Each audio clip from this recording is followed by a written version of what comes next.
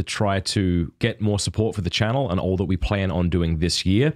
You've probably seen this Pints with Aquinas beer stein. This month, January, and this month only, we will be giving this beer stein away for free to anybody who becomes an annual supporter over at mattfrad.locals.com.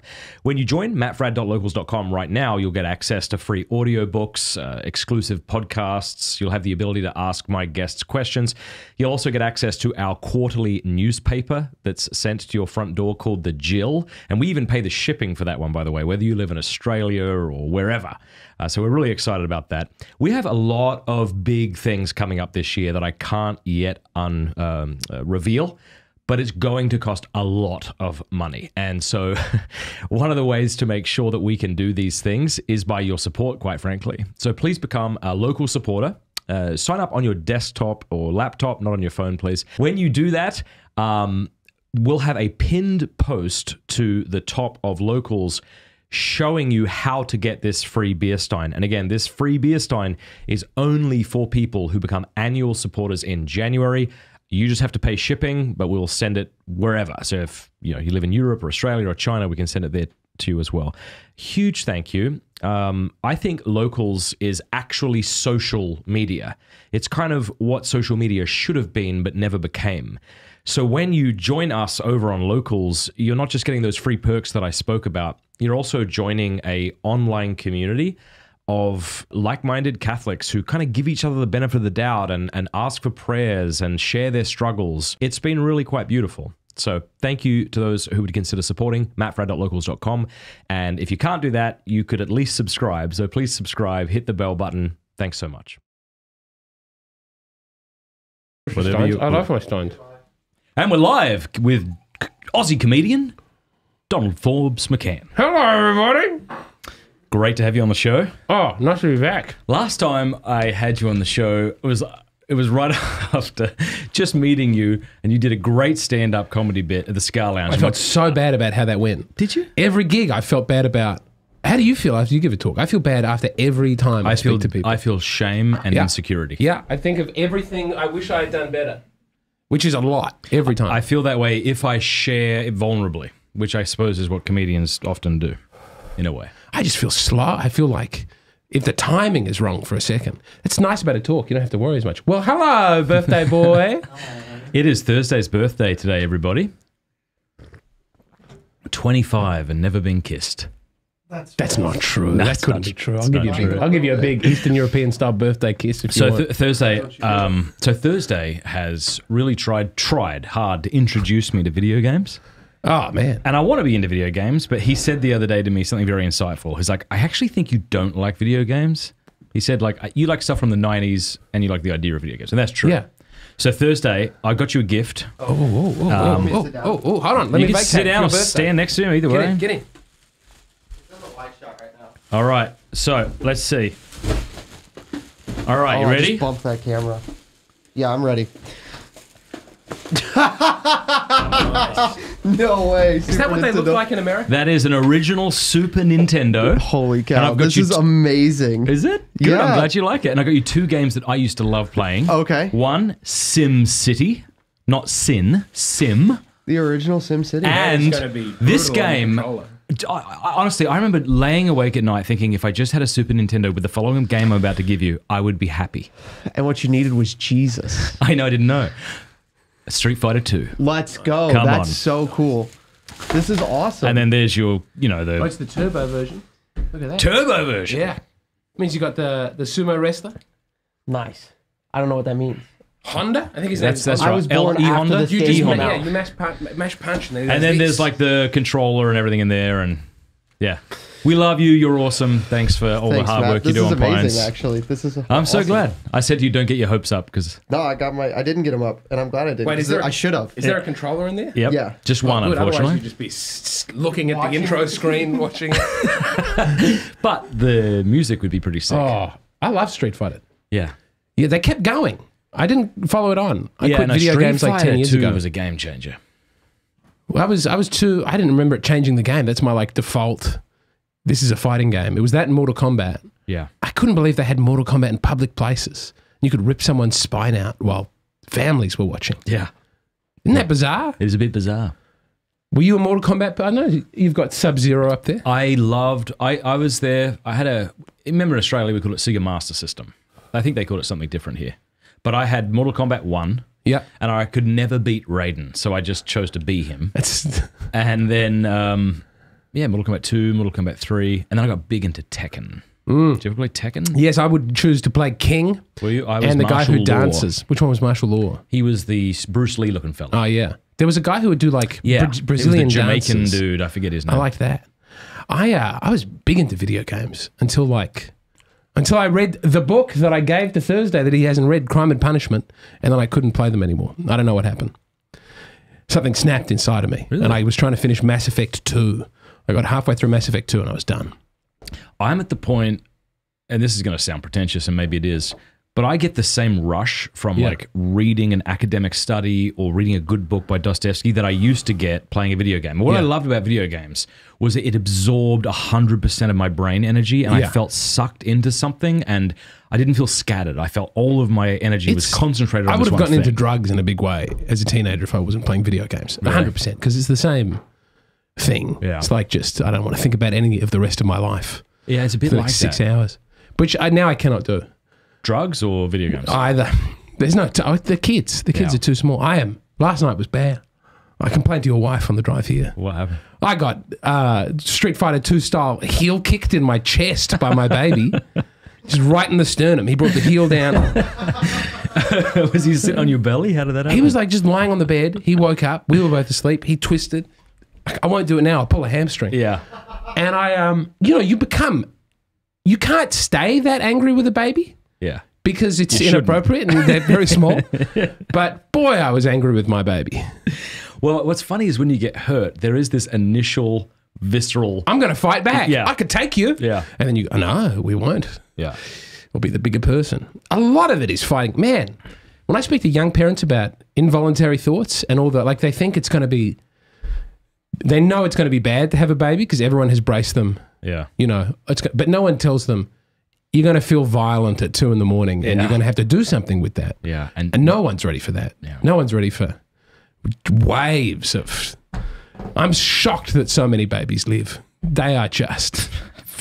Do you know what I mean? No, I do. I remember before I got married hearing of a woman who, shook her baby. Yeah. Like threw her baby How to a could crib. you? And you're like, How what a could you do monster. such a thing? And And obviously I was that's a monstrous thing to do. Yeah. But you get why people get crazy because you don't sleep for 72 No hours. judgment. Yeah. A little bit of judgment. It's but not just good. Not a lot. It's not good and you can't do it. Don't get me wrong. I don't shake my back. I've realized that people can hear what I'm saying. Yeah. Lots of I them. never mistreat my children at all. But last night I did raise my voice. That was about as... I raised my voice at everybody. I said, it's not good. I didn't say that. I used some choice words that I now regret. And then I apologized to my wife this morning. Yeah, it's the way to do it, man. Every day I'm apologizing to my family. It's a slow death. Man, to sleep. When does that come back? It's got to come back soon. I've got brain damage. I would say for by the sure. time your kids are 4 and 5, all of them, youngest is 4 or 5, then you'll be able to sleep. I don't see that ever happening. I didn't either. I'm going to Now start my riding a youngest is bicycle 9. and standing in front of microwaves. So I got to just slow it down, just for a moment. Which we're allowed to do as Catholics. Oh, I get it. Francis says you don't have to breed like rabbits. Yeah, sure. Stand in front of a microwave. So I want to hear about your trip to Austin and to Joe Rogan's club. It's the best club I've ever performed at. So first of all, Cards on table. when did he start this and what is it like? Is Post-COVID. Okay. He used to be a punk music venue in downtown Austin. And he, after COVID, he moved to Austin. I didn't get to meet him. He was on holidays with his family. But I got to meet everyone who is in the Joe Rogan orbit, I guess, which was cool. And he said, he's got so much money from, I guess, a life of doing comedy and that Spotify deal. He just went like, well, what if I build the perfect comedy club that's exactly what I want it to be? And he did. I mean, it's things that everybody should do that would be affordable for everyone to put in their clubs. In the green room, there are 2 screens where you can see what's happening on stage, and that when they get the light, you get the light in the green room, so no one is taken by surprise when someone finishes their set. It's like every small detail. Help me understand, because I've never been to a comedy club, especially not to perform. So what does this comedy club have other than that most comedy clubs don't? Oh, man, they take everyone's phones at the door and they put them in those you're not allowed to use this phone bags. They have great security. They have, oh man, the stage is, I mean, most comedy clubs, the stage is at the wrong level. You go in and the stage is like Too low, too high? often too high, and you can't talk down to people like that doing comedy. It feels weird. Yeah. It's acoustically perfect. The roof is at the right. Sometimes it's a cavernous thing. The way they're sitting, you want people around you so that their laughter hits you immediately. It's loud. You sort of want it to be like a bus I see. on its side. And the further back they are, the less they can contribute. And like everyone's just there, next to you. It's That's awesome. Oh, it's magical. I was terrified of doing badly. Like you get this is the perfect circumstances for comedy. If I'm bad now, I do have to quit. Yeah, I want to get to how you did, but I love the idea of phones in the bags. Who started that? And do you know? Was that Jerry Seinfeld? Might have been Seinfeld. Might have been. It's such a beautiful idea. Dave Chappelle was doing it. Because I think early on. they must do it for copyright reasons, but it also just helps people be with each other. Well, they don't want to. I think a lot of people are trying stuff out, and you never want people to see you fumbling through. Because it starts out very offensive, and then by the end, it's okay. What do you mean? Well, just any bit. You have an idea for a bit. Oh, I see. Maybe the bit is shaking a baby and accidentally not having that baby anymore afterwards. And you say that wrong 15 times. You know there's something in it that's funny to communicate. But all someone has to do is have their phone out and record that bit, and then you're the that monster. must give you a lot of freedom, eh? Yeah. Like as a performer, were you okay, this is not nice. me at that show, because I was also like, wonderful people are watching me. And this is my first gig in America. I was also terrified that the references wouldn't work. Yeah. And then someone said, just treat them like an Australian audience and it'll be fine. And it was fine. So lead us. How did you apply? I don't know how it works. Is it just an open mic or? One was an open mic. That was how I got to audition there. In front of, it's run by Adam Egert, who was the sidekick of Norm Macdonald. Yeah, and the whole time there I'm going, you knew Norm Macdonald. You deny the Holocaust. He doesn't really. That's just a joke that Norm used to say. But he made it. I mean, 6 million. It's too many other way. So that's a joke. Right. Again, that's a Norm joke. There's going to be a lot of jokes in this episode. If you don't have a sense of humor, you should go watch another video. There's a lot out there for people on the algorithm. Oh, man, it was so nice. And then I got put on because my friend Shane was doing the whole week, and I turned up in Austin. I was ahead of my family. So the stand-up night where they select you to... Man. Is it a different night of the week? Is that how I think that was on Mondays. They have sign up and people drive in from hours around to put their name in the bucket and get on. So how many were on the same night as you when you were trying out? There were like 12 people on before me, and then the bar started. So people also work at the bar. How quick is your set? Everyone was doing 3 minutes. How bad was everyone who came with you? 2 guys were great. Yeah? 10 guys were... just normal open mic people. What was weird, so the first gig I went to was Kill Tony, which was it's Tony Hinchcliffe does this, it's like pro wrestling meets stand-up comedy. So people put their names in and they do 1 minute of comedy, and then a panel of really good comedians 10 strips off them.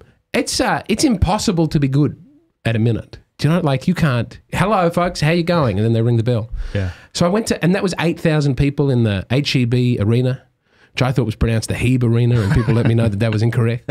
And I hadn't slept in like 35 hours, and I got to Austin and someone said, do you want to get on the bus? And I said, sure, we're in America. What does that mean, get on the bus? Oh, it was Shane Gillis was the Shane. Oh, Shane Gillis was doing, Shane Gillis? Yes, so I was staying at his place, but I feel, I mean, I opened for him in Australia. Okay. He's a lovely man, and he's also now the most successful comedian in the world, so I feel like dropping. He was cancelled. By Saturday Night Live literally ended his contract. He was meant to start as a cast member, and they looked through his old podcast and they said, you can't be doing some of these things and be on Saturday Night Live. And he just kept doing stand-up and is... Because separately to being a great sketch actor, the best stand-up comedian working. I would say maybe 2 months ago, he started exploding across my algorithm, and I didn't know who he was or where he came from. Yeah. He does the best Trump impersonation I've ever heard. He does he says, the trick, he said, do the hands a second after they're meant to move. The hands are not quite connected to the voice. He's really good at it. He's also got the new Trump, the old Trump. So he got you to do a stand-up. I opened for him with some of his friends, so he had a bunch of his friends. Oh, I see. So you performed at the actual people expecting to be bigger. Yeah. Well, no, and they are. I mean, they're waiting to see him, and then he's gone. 7 people beforehand. And they're very gracious. Are they? The audience, yeah. I had such a nice time. Right, I so also have to reset. Not every American crowd is going to be like the dream at Joe Rogan's Comedy Club there to see Shane Gillis. Yeah. You know, I'm going to get some bad crowds at some point. But if all of America can stay like that, Having an Aussie accent is going to help you. I think it buys you a minute. It or does. two. That's what I say. I say the same thing when I give talks at high schools. I'm like, it buys me a minute, and then they'll listen to what I'm actually saying. hopefully, if the minute was okay.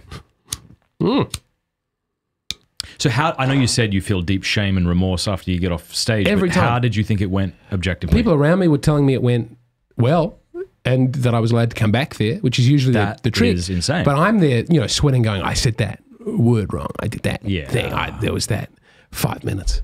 But that's often, it's always weird when a comedian thinks that. Some people will come off stage and they'll be okay and they'll be like fist bumping everybody and then they'll go, I'm the king of the world. I'm the man. And you go, you were okay. Yeah. I think it's that. What's the name of the effect where like the better you are at something? Imposter syndrome, maybe? No, it's that too. Something like that? It's like Donning Bar or something where like the more you know about something, the more you know.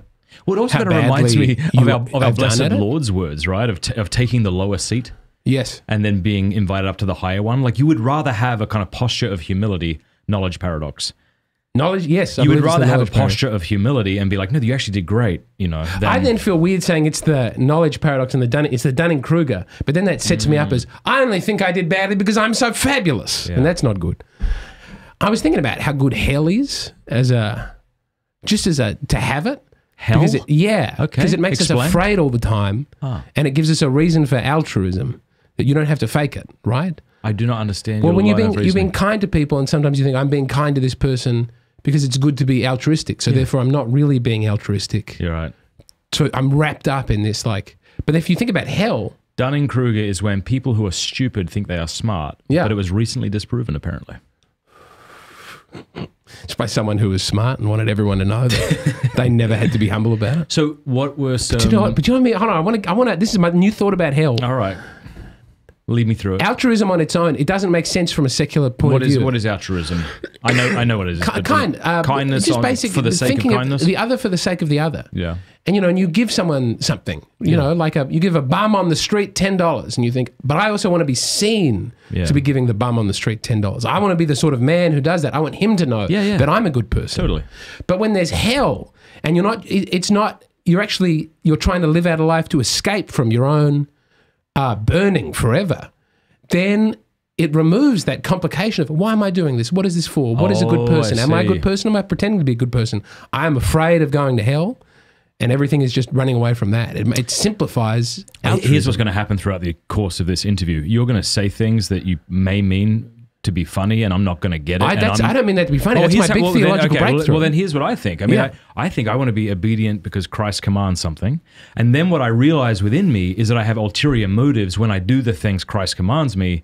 But then I think as you start to kind of mature, you realize, okay, well, sure, I do have ulterior motives, but that's not a good reason to not do those things. So I'm going to do them and realize that I'm not fantastic. And in the act of contrition, I love that they put both. They go, and I'm apologizing to you, God, because of hellfire, but also because I love you so much. Yes. And there's that Eastern mystic tradition of like, if I do this to go to heaven, don't let it count for anything, which, it's okay to be imperfect in why you're doing a good thing, I think. It's good to have both. It's been given to us for our salvation that there is a hell. Well, you have those kind of moral categories, right? Like in order to assess a moral act, the object has to be good, but so too does the circumstances and the intention. Yes. And so if the intention's bad, then it's not a good act. So if I do give money to the bum just to impress you, there's something deficient in that act. It doesn't mean there wasn't some good. There's still a good in wanting to impress me. Totally. I'm a man worth impressing. Yeah, but even if it becomes a very small good, But if I'm trying to impress you. It is, we're all a mess of complicated ambitions. Yeah. So it's almost best not to try to untangle that web and just try to be faithful to Christ's command and repent at all times. But we live in a weird post-Freudian society where everyone's like trying to pick apart the subconscious motives for, their relationships and why they're there for people. And it's so nice to just simplify it and go. What's Shane Gillis like? God. He's a really sweet guy. He's a wonderful man. I don't have a bad word to say about him. Say some good things about him. Well, I don't know. The week I was there, he played a lot of video games, and I watched him, and I had a good time. I mean, He was playing. It was some game where you're. Thursday may know this one. I don't know the answer. You were like you start out as a peasant farmer on the run in a big kingdom, and you have to build up a squad and kill other peasant farmers who are also just working for other warlords until you are a mighty team. Rust. I don't think it was Rust. There must be a lot of games like that. So he's not married then, so he's got time to devote to video games. Maybe. He's not a yes. Yeah. Even then, my insight recently was that modern video games are very long. They take a lot of time to play, a lot of hours to put in. Yeah. And I don't have that kind of time. And so when I hear about a good game, like, that sounds like a great game. I'd love to try and play that. But what would happen is I'd play it for 30 minutes and I'd have to go home, be with the kids, or, that'll be the sign that you become properly addicted, is that you pivot to streaming, like just video games. On this channel. This is what I do. This is my work, honey. I have to go and play video games for 8 hours today to put food on the table. Yeah. It's not me. It's the job. Yeah. I dream about that a lot. Oh, just having I have to go and play Civilization 5. Were you in, what games did you play as a kid? How old are you? 33? 30, I'm about to turn 33. Sweet. Final Fantasy 7 was the first one I sunk a lot of time into. I loved Final Fantasy 7, and I never finished it. I deleted the game accidentally right at the end when I was teaching my brother how to play it, and then I accidentally saved over my file, and I never went back to it. It haunts me to this day. Yeah. It's one of the most silly, imprudent things I've ever done. I think that video games can be sort of recreational, but people have to know themselves and realize that very often it becomes dissociative. And I think they're worse than drugs. I would rather. Really? Yeah, in terms of, I look at my friends' lives and I guess it depends on the drugs and. That's true. I mean, fentanyl will just take you out and look at a split.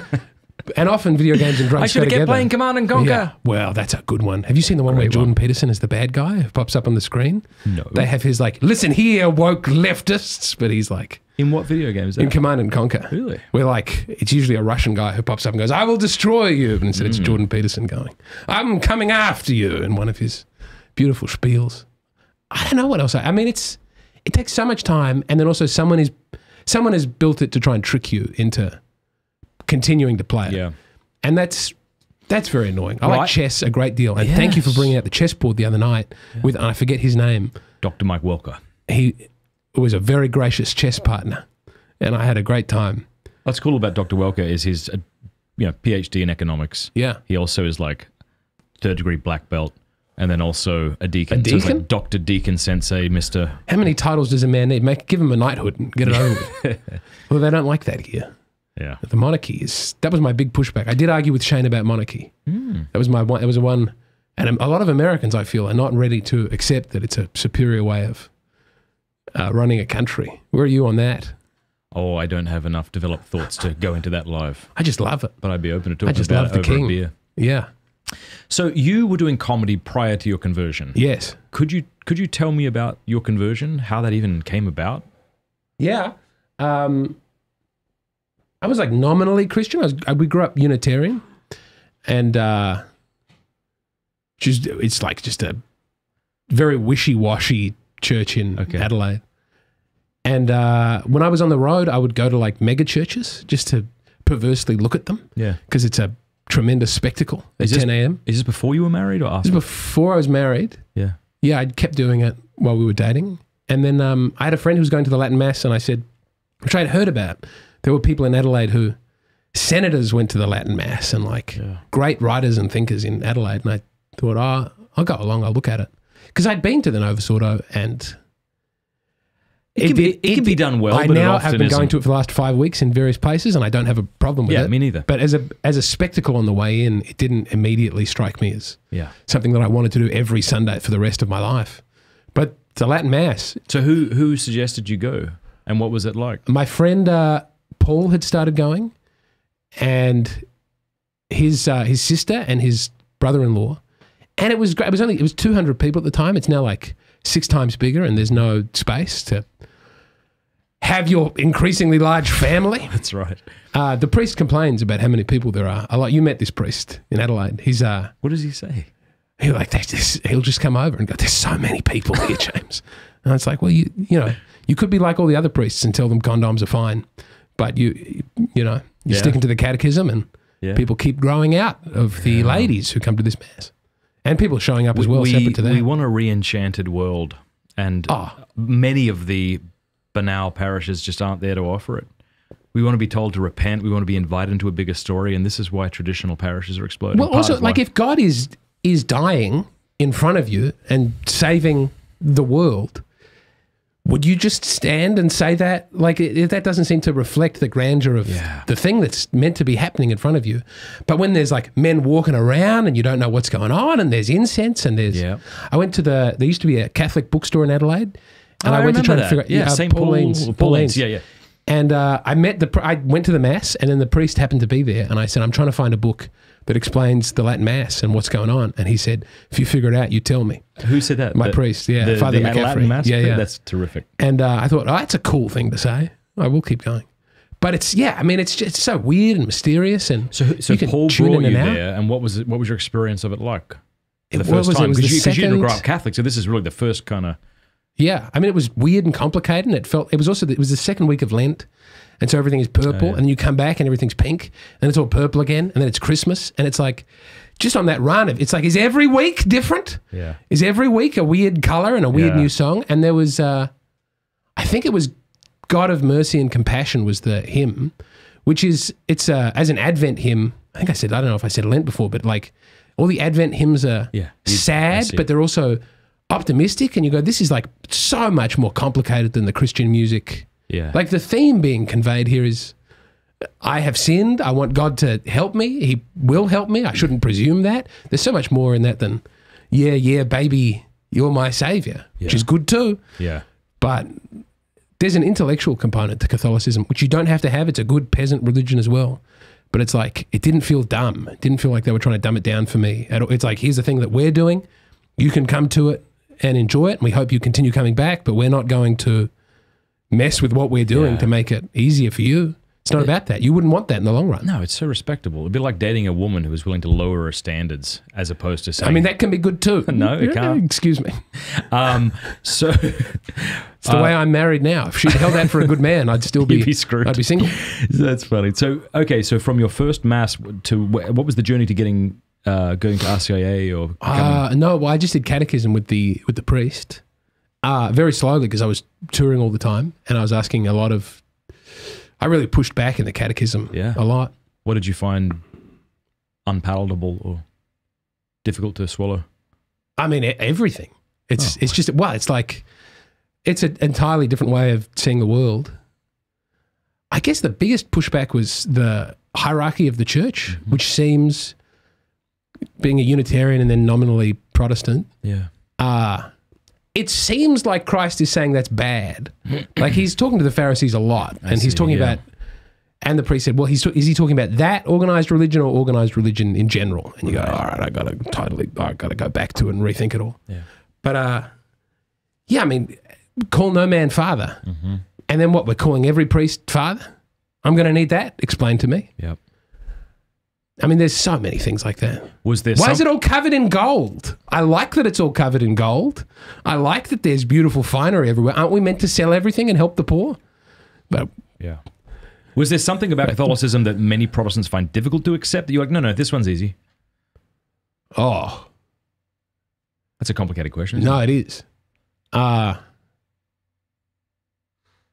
don't know. I have to think about it because there are to this day, I guess, a lot of prayers to Our Lady, the Rosary. Was those things difficult? No, I mean, I find Anglicans and Episcopalians just don't care about Mary. Like, she doesn't figure, they're not opposed to the Mary stuff. It's just like, it seems alien and a bit odd as a fixation to them. And then among Lutherans, I mean, some are caught up financially in it. People who, I know a lot of people like work for, I mean, the Lutherans, you're financially taken care of if you're a priest, so it would be very hard to walk away from. Yeah. When you became Catholic, were you married at that point? No, there were some people there who had us live in different places for a while. Well, hang on. So while we were courting, because they found it inappropriate that we were living together and coming to mass. Oh, I see. So you were living together, going to mass. But they were very good about it. They were very gentle and jerks, kind. Yeah. But no one was a jerk about it. Yeah. But so they let us know there was a better way to do it if we wanted to, and that they would help us. That's beautiful. Yeah. And was your wife becoming Catholic at that same time? Or we started going at the same time, and wow. Yeah. What was it like to learn about the church's teaching on contraception as two people about to get married, presumably? I mean, we didn't know anyone with a lot of kids, so it just seemed like a sensible thing to do. Yeah. You'll be squitting them out forever. And which I still think, like if it wasn't for, my wife's had a series of health problems having children, but the actual having of children is not, and you it's make great. Very it's so beautiful great. children. Well, we were. Stop at the first ugly one. They're good.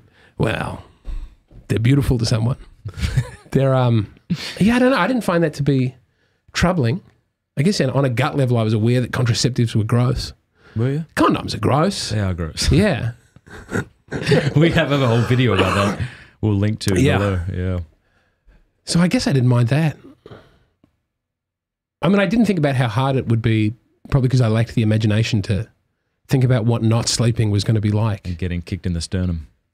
Yeah, I'm still pretty angry at my boy. Was it you kind of calling your wife into this new thing you've discovered? No, it's odd. She was very in it. It's hard now because I know in a secular world that it looks harder for a woman to become a Catholic and less appealing than a man. Okay. Because having a lot of children is very burdensome on a woman's body. We live in a society where a woman working is important. Like, she's got to get runs on the board and make money, and that's not really something some people manage to do it, which I find incredible, but there's no way she's pulling in money at the moment, not least of which that we're on a visa where that's illegal. But yeah, certainly I think she's had more pushback, and I'm sometimes afraid of appearing, like I'm some domineering husband who's dragged her into conservative religion. But there have been various times where my faith has been no good and she's pulled me back in, and vice versa. I think doing it as a couple I recommend it. I recommend bringing your man or woman along if you can. So 2 questions. Were you nervous about coming out as a Catholic, as a stand-up comic? No, I love talking about it. It's weird. Because we just had Shane Smith on the other day, and he got a lot of beautiful comments from secular people and Catholic people alike. Like, his Instagram was filled with people who were like, I'm not Catholic, but I respect this. But there was also a lot of pushback as well. But I was blessed to be very unsuccessful. At that point, yeah. Well, even now? There's just not a lot of people who care. I see. About what I do. But certainly, because I hear that I was pretty conservative beforehand, and if anything, I've become more soft and groovy and left-wing. I was like, I loved Ayn Rand. Yeah, right. I read The Fountainhead and Atlas Shrugged, and I was like, we don't need medicine for the poor. More right in terms of economics. Yes, but, yeah. Okay. But I mean, you can't be a young person and read The Fountainhead and not. Have you ever read The Fountainhead? No. It's like a fever dream of just be great, go achieve greatness, go build skyscrapers. But I mean, I hear that. So I was probably unbearable, and I think I was made easier company by having become Catholic. I hear that comic clubs and hanging out in the scene is quite difficult. A lot of ladies, a lot of drugs. Is that not the case? And if it is, how? I still find that very difficult. Yeah. I went to that Kill Tony show, and there were some very friendly and beautiful strippers backstage. Yeah. How do you? Wonderful time. It was very hard to practice custody of the eyes. Yeah. How do you? And I didn't know I was going to be there, or that was going to happen. Yeah. But you try and look people in the eye and have a. They weren't like working as strippers at the time. They were doing the show and coming backstage without trousers on. But you just try and But even then, someone said, "This now watch out, ladies. This man's a very conservative Catholic." And this stripper looked me in the eye and she was like, "God bless you. That's so beautiful." And I thought, it's a bit different in America. No one in Australia is really happy for you that you're holding to your conservative religion. Yeah. But you say, "Have a blessed day" to people here, and people act like that's just something to say. Yeah. Such a beautiful part of the culture. Because you have a lot of vulgar comedy. I'm very vulgar. You have a lot of language, a lot of sexual talk. I mean, has that changed since your conversion, or will it change, do you think? Or if not, why is it okay? I just saw Nate. Do you know Nate Bargatze? I think I'm saying that right. I just saw his comedy for the first time, and he works clean, and he's so funny that I had a big crisis. I was like, I've thrown it all away being dirty and blue. I want to be like this man. I want to... And even before I was a Catholic, it was closing doors, being vulgar. Like, I don't get a lot of work on cruise ships performing for people's families. And the big one was I was working on commercial radio. I don't know if we spoke about this last time, but that was like just before I was becoming a Catholic. I was doing breakfast radio on the weekends in Adelaide and working for people on the weekday show. And then I was going through Catechism while I was doing my first presenting spot. Yeah. And it became, because you can't be vulgar on radio, but also you can't, I've got this new evolving morality where I'm, Just trying to find where the line is, well, maybe? the zeal of a convert that anyone says anything against God or flippant about God, that I'm pushing back in a big kind of weird way for 9 a.m. on a Sunday morning or whatever. Yeah, it's like when you fall in love and someone says something against your girlfriend. You can't just sit there. Yeah, your back gets up. You're ready to fight a duel. And then also the woke thing was starting to come in. It hadn't quite reached commercial radio, but I knew it was out there. And they'd be like, just use a Chinese accent for this bit. And you'd go, I don't know that that's going to be good for me now to be, I know you're not afraid of that, but I feel bad. So it's like 3 morality codes that you're trying to live up to at any given time. And it's, maybe you can write a sketch or a poem or something that can be censored in all those ways. But if you're being genuine, you can't keep track of that many things at once. So I sort of decided at that point that I would keep to what I thought was important, which is I love God, I love the natural law, I love the catechism. That's as close to my morality as I can hold. Yeah. So vulgarity at the same time, it's like, well, I would never say something I think that was I couldn't religiously get behind. Well, what about just swearing? I think that's fine. Yeah. In certain circumstances, there are instances. I don't think where it's bad. I certainly don't think talking about explicitly sexual things is a good thing, and you do that. I do. I can only speak positively about what I think. Now, I will say this because I'm going to push you a bit. Yeah, I'll take it. But before I do that, I find that the times I've heard you say things like that, I kind of like the point you're making. So there seems to be this Catholic point that you're making behind a bunch of language. Yes. Please don't say it, but the Instagram joke, right? Like you refresh. I don't want to see that. Let's not get into it. Yeah. But the point is like there is a sense in which you're like, I'm a Catholic and I don't want this. So I do think a lot of the time it's like, it's almost like you're a covert Catholic in the sense that I see these secular people belly laughing, and yet you're making this beautiful point for chastity or a big marriage. Yes. I'm not sure I'm quite convinced that the language and the vulgarity doesn't justify the end point. Sure, That's sure. my position. I know that has to be a weird personal thing, and right. I moderate my language in certain instances, but no, I don't. Yeah. No, I know what you mean. Because people accuse me sometimes of being tricky, or like, what are you? Yeah. They go like, how are you a Catholic and doing that? Or how, and I think all you can do is try and be honest. And that looks insane. Like when you're really trying to be honest, you look like a crazy person. And you might end up evolving because you're being honest, right? Certainly, I might change your mind and therefore you're going to start looking different. And that's not because you're grifting, it's because you're changing your mind on things. Yeah. And we should change our mind on things.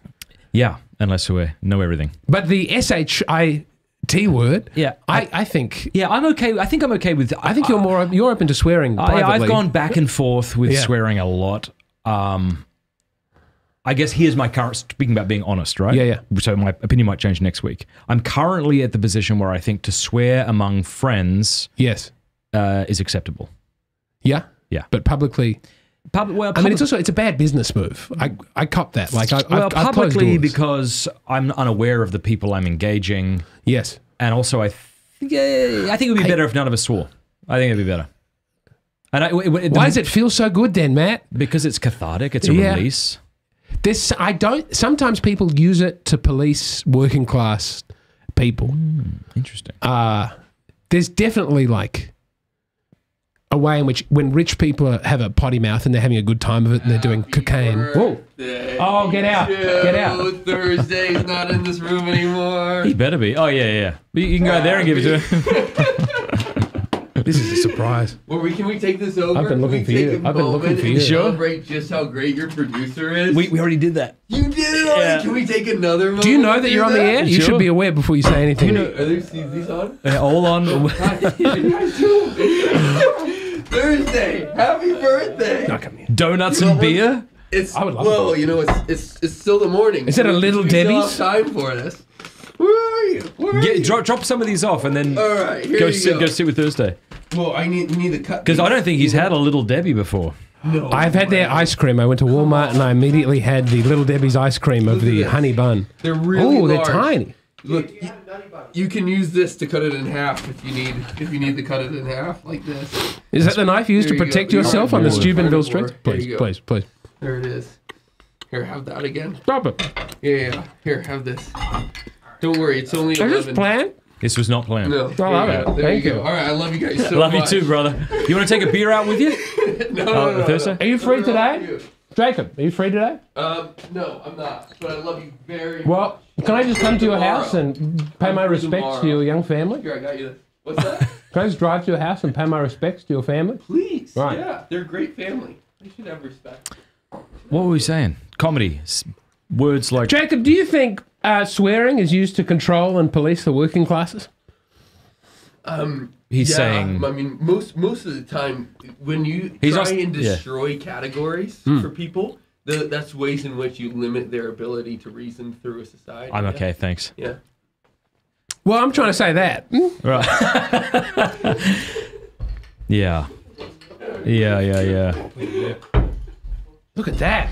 But okay, so here's something people say a lot of the time, and I can't tell if it is a cope Yes. or if there's truth to it.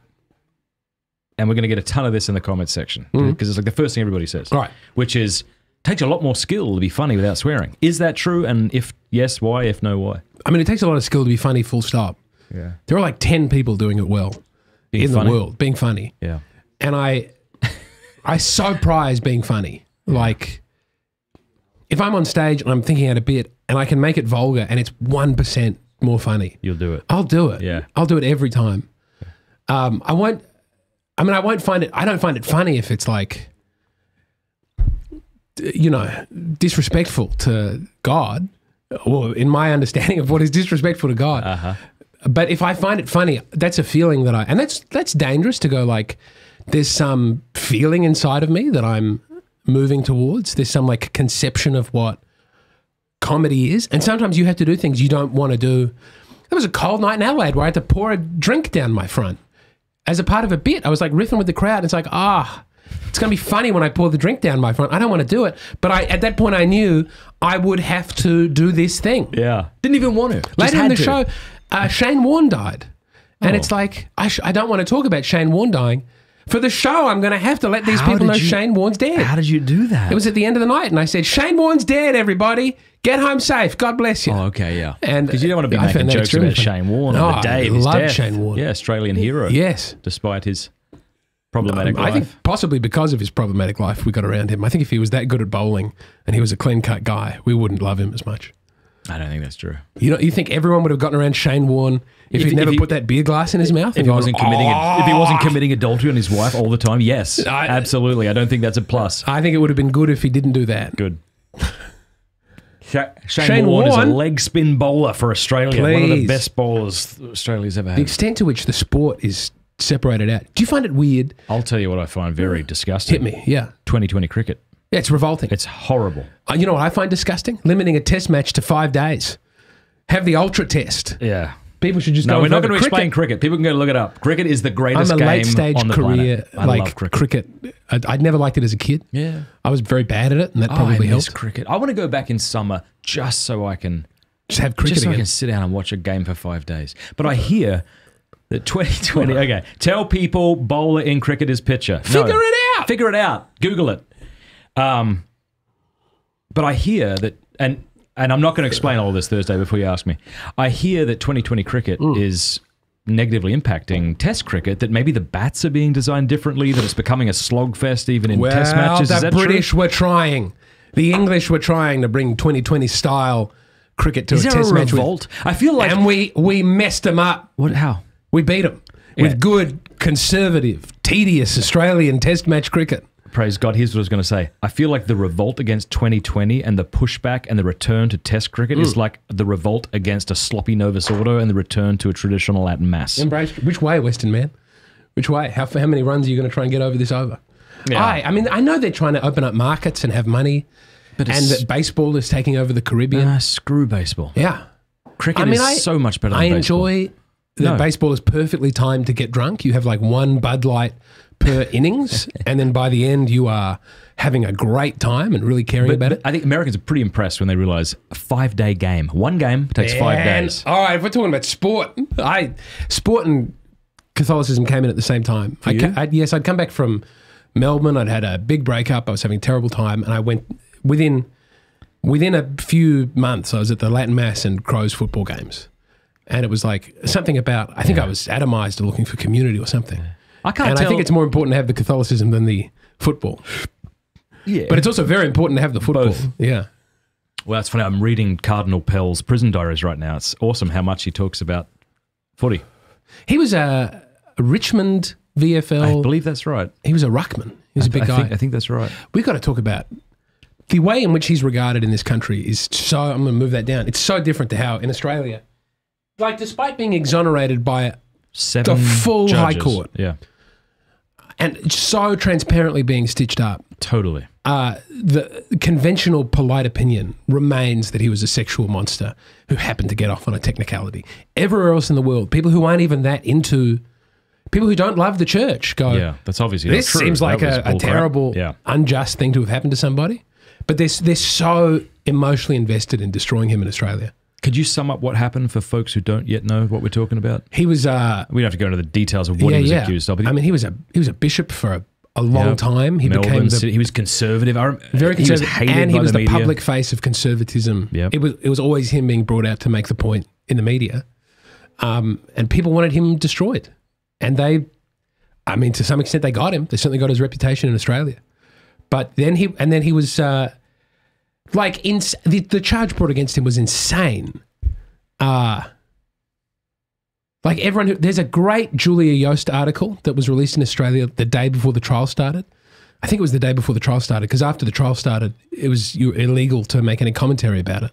You just had to sit back and, they'd made their public case about it and they'd had whole books released slandering him, but you weren't allowed to defend him publicly after the trial started. And Julia Yost has this incredible article breaking down all of the allegations and going, none of this is possible unless this man, as well as being a paedophile, is a magician.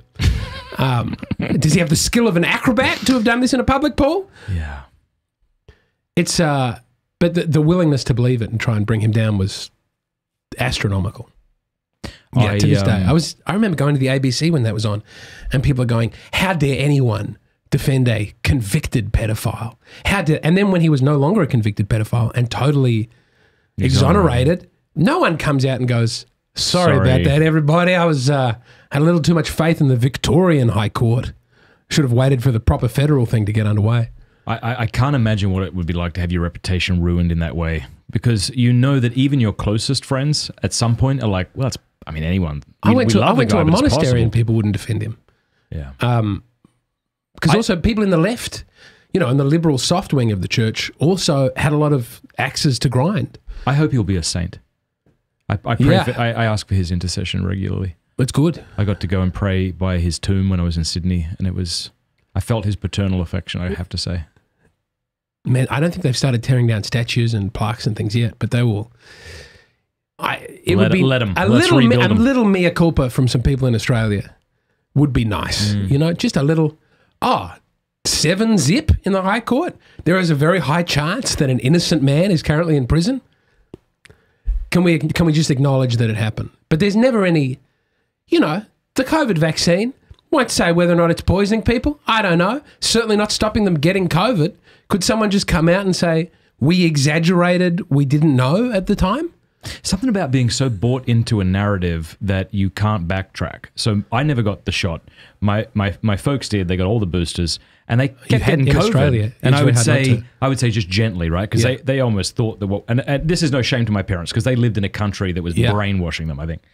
But I said, no, I'm not getting the shot, and neither are my kids. And they talked to us like this was really irresponsible. Then they kept getting COVID, and so I would passive-aggressively be like, I thought you had the shot going for you? Yeah, well, we're much better off with it than without it. Imagine what would happen if I didn't have the vaccine. That's not to throw my folks under the bus. I do the same thing with things I'm invested in. No, it's a psychological reality. When Lisa has the rock that she sells to Homer, do you remember that bit? Where she's like, she goes, it's the fallacy of, there are no, I have this rock and there are no bears around. this is a bear-stopping rock. And Homer goes, I wish to buy this rock. I mean, you can't know what it would have been like had you got it and not had it. Yeah. I did. I got both. I mean, you can tell in Australia that people were just doing it because the government made them. Because how hard was it for you? I mean, I caved immediately. It's one of my better stand-up bits. I was like, I held out 2-3 months longer than my friends, and then they said you won't be allowed to go into pubs anymore. Get it right in there. But the booster uptake in Australia was very low. So once there wasn't a government going, we're going to take your job away, people went, I don't really care about it. I'm young and I'm healthy. I'm going to be all right. Excuse me. I didn't mean to get into that. I am still... So I really just any reckoning, any apology about some of the things people have said would be welcome. I really liked your COVID bit because you related to the audience in sharing that you got it. You weren't standing there preaching at them as someone who hadn't. Yeah. And yet in that little bit was a cool way of calling out some of the insanity that went on during that time. It's so nutty.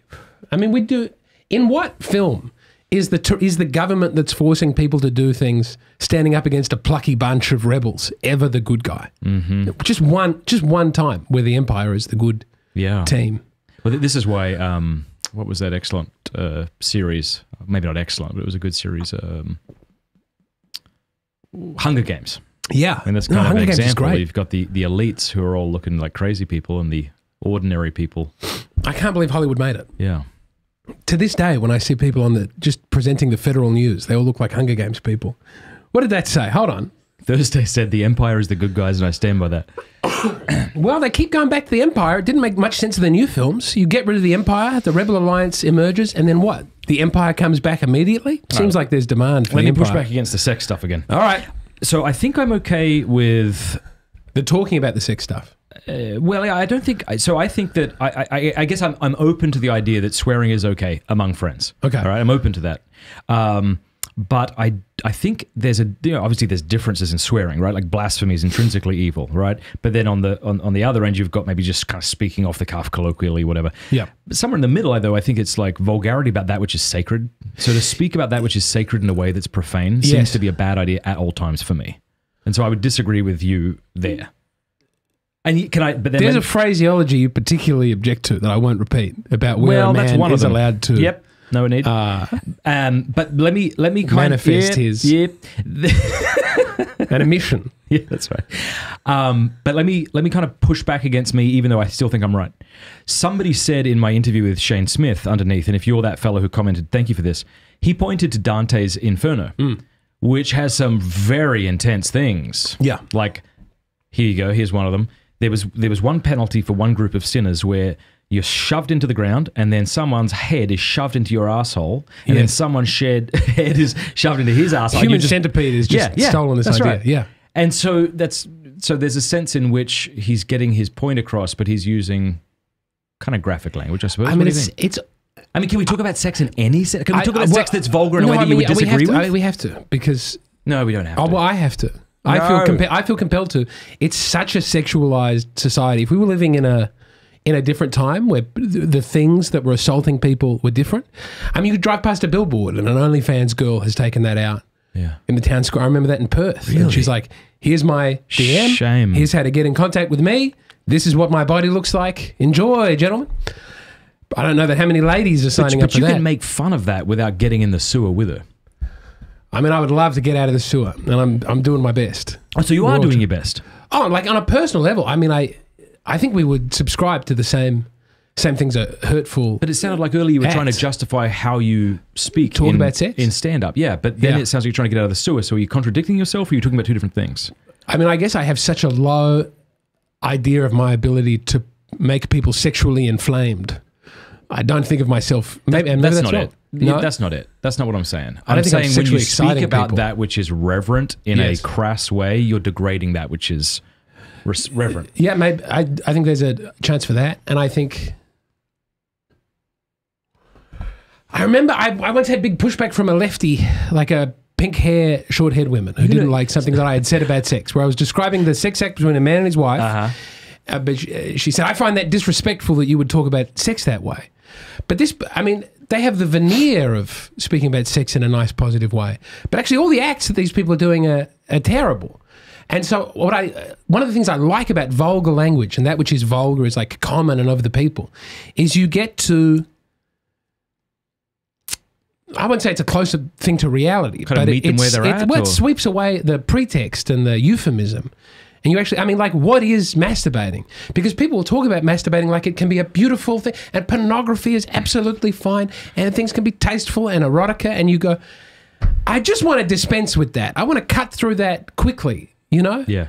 Maybe the kind of erotica you're watching is nice and lovely and gentle. It's not the kind that I was being exposed to.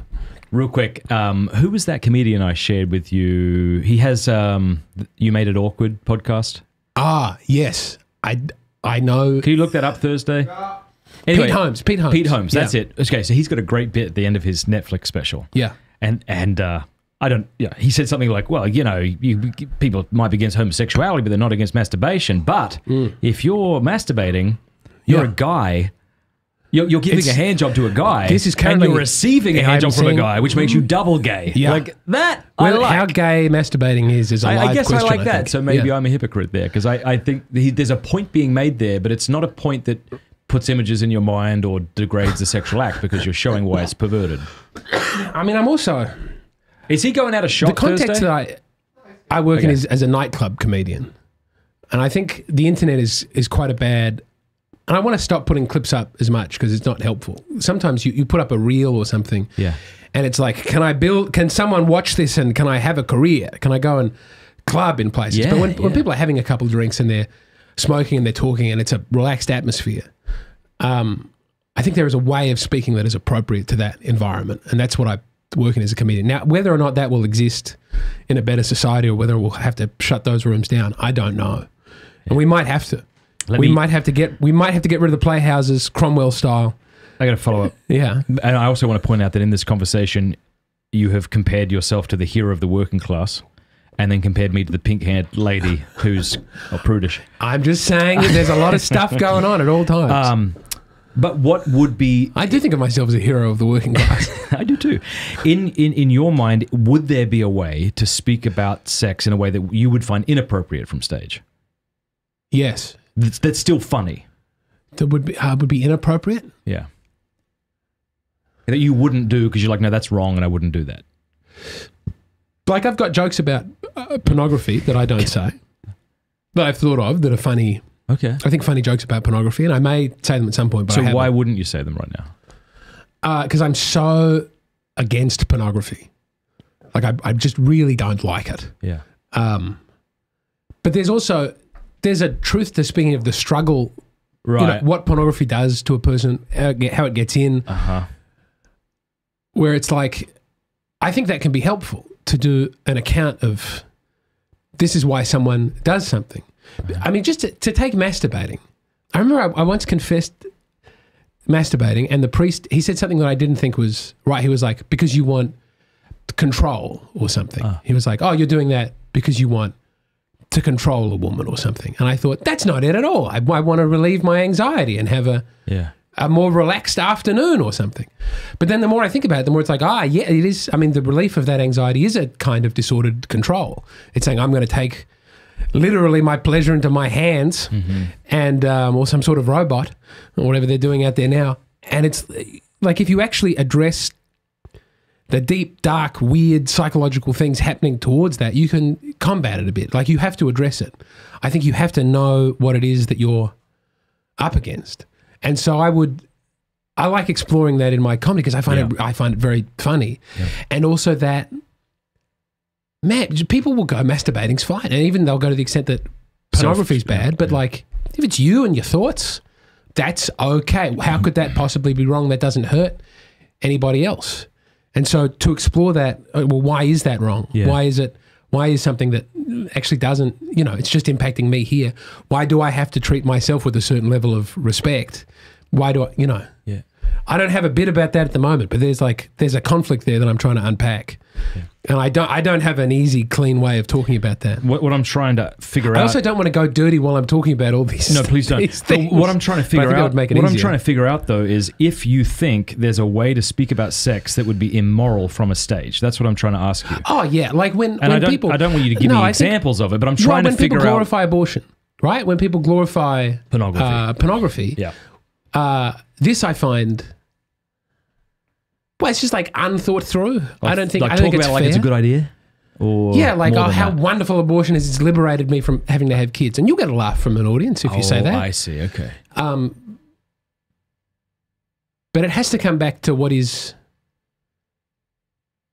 true. And like, really the only light that you can have for writing or thinking or talking to someone or recognizing what is true in the world. And the thing that got me into Catholicism was going, I think this is true. I'm going to test this a bunch of different ways. I think this is correct. And so pursuing that, however ugly and strange that is, I mean, it's an ugly and strange fallen world in which we're in. And I think the art should sometimes reflect that. Okay, that's good. And I think Pete Holmes' joke about masturbation might convert more people to not masturbating than, say, Christopher West, who they've never heard of. So there's a way that you can kind of infiltrate and point out things, not in a kind of sly way. That's not what I mean. But also I think that's so, I mean, this is a failing with me, is that's beyond my skill. And I should think about it more often because you're a public person doing comedy. Yeah. But I find it really hard to think about what I'm doing and how that would influence another person's life.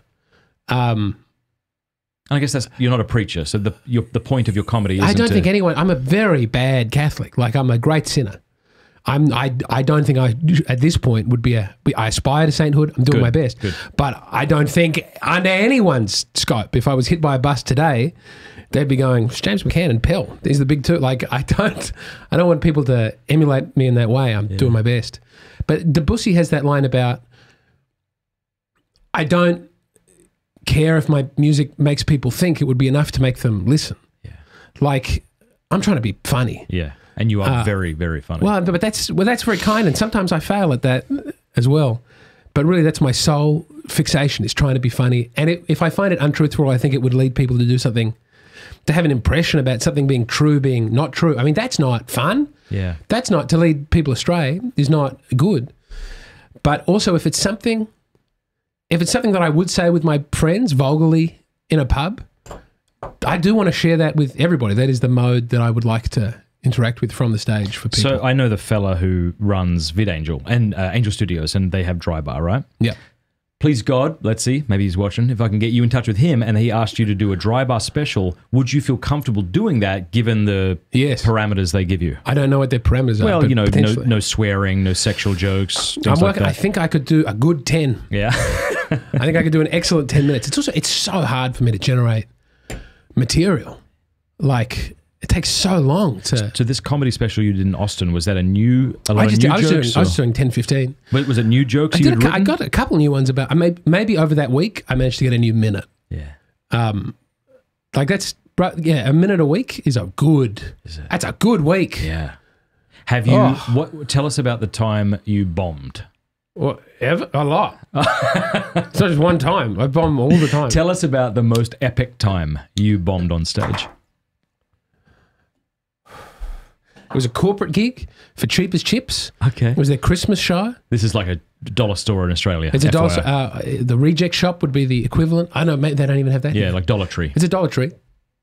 And the room was so badly set up for comedy, I was behind a lectern.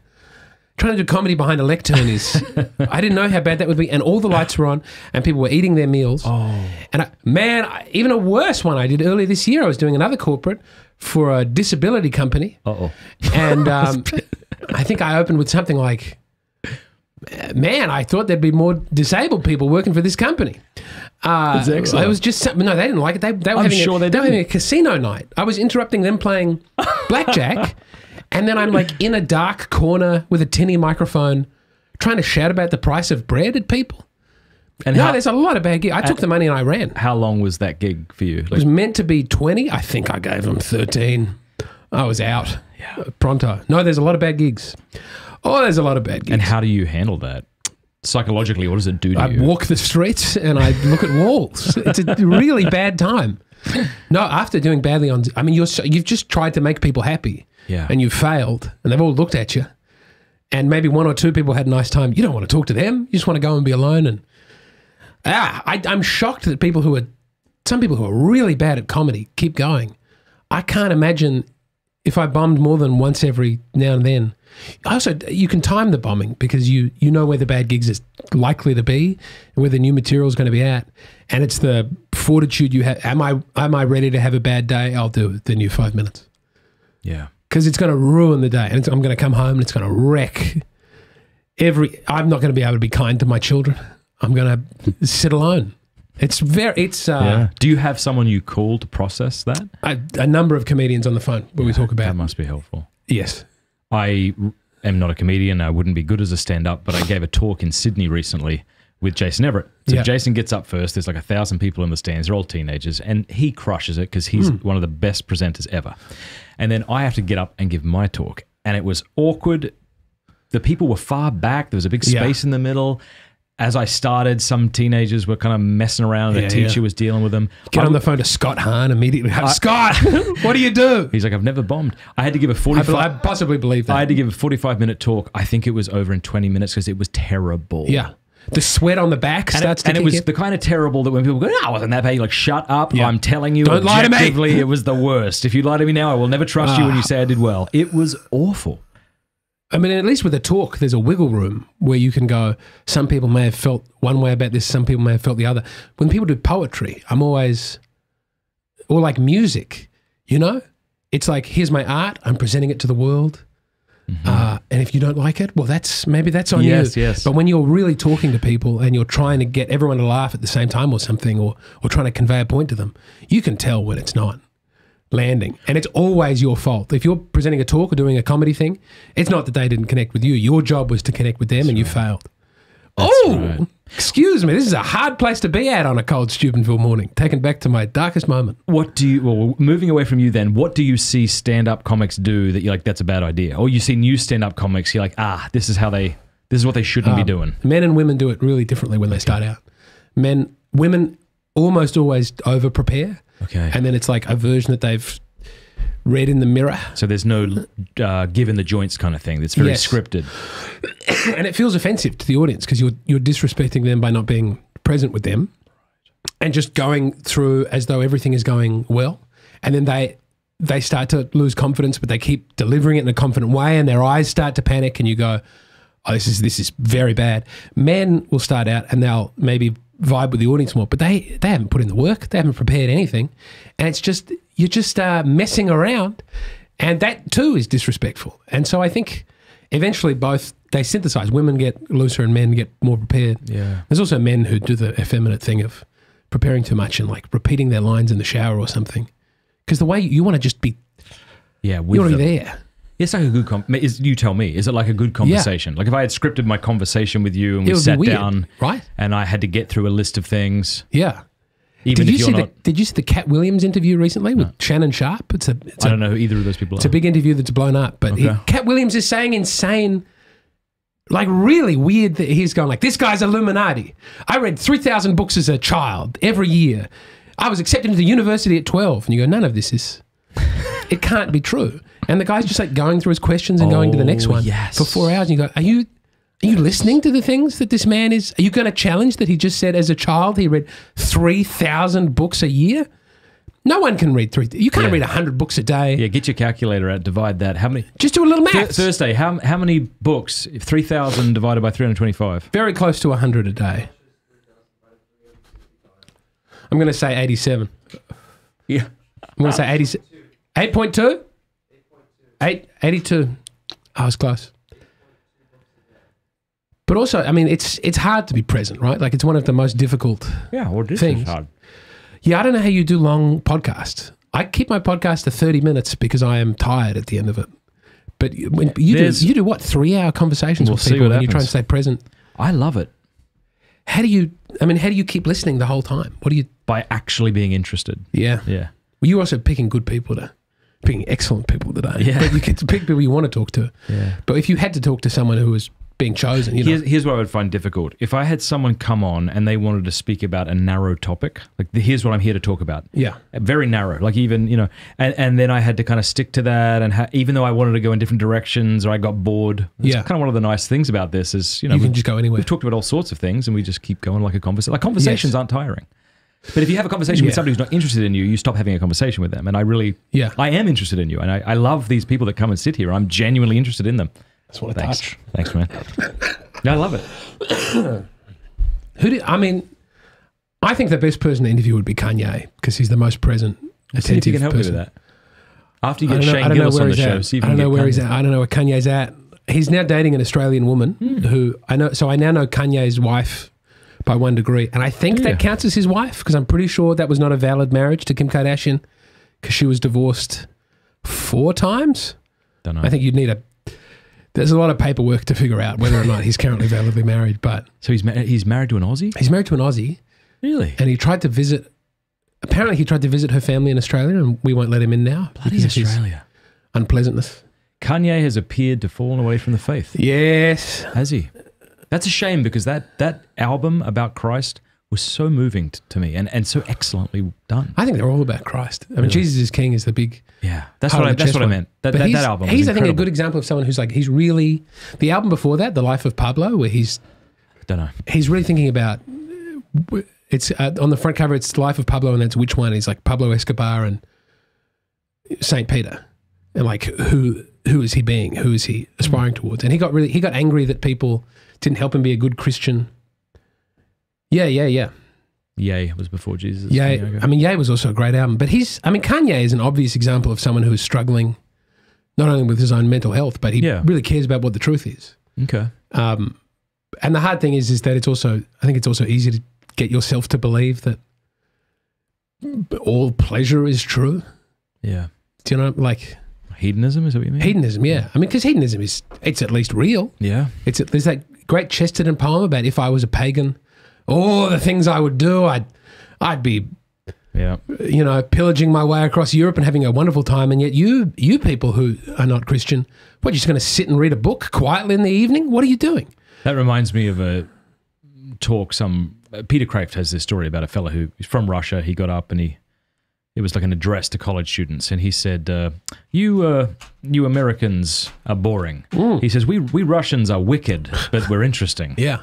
And I often think of that when even our sins are boring. You know, like, I want to masturbate. Shut up. You love this. You love that. Is it Shane with the tattoos who's doing a bit on that? If I had been a heathen, I'd have praised the purple vine. My slaves should dig the vineyards and I would drink the wine. But Higgins is a heathen and his slaves grow lean and grey that he may drink some tepid milk exactly twice a day. If I had been a heathen. How long is this poem? If I had been a heathen, I want you to keep going. I'd have crowned Naedra's curls and filled my life with love affairs, my house with dancing girls. But Higgins is a heathen, and to lecture rooms is forced, where his aunts who are not married demand to be divorced. Scroll down. If I'd been a heathen, I'd have sent my armies forth and dragged behind my chariots the chieftains of the north. But Higgins is a heathen, and he drives the dreary quill to lend the poor that funny cash that makes them poorer still. Or if I had been a heathen, I'd have piled my pyre on high, and in a great red whirlwind gone roaring to the sky. But Higgins is a heathen, and a richer man than I, and they put him in an oven just as if he were a pie. He's done a lot better in this. Now who that runs can read it, the riddle that I write of why this poor old sinner should sin without delight. But I cannot read it, although I run and run, of them that do not have the faith and will not have the fun.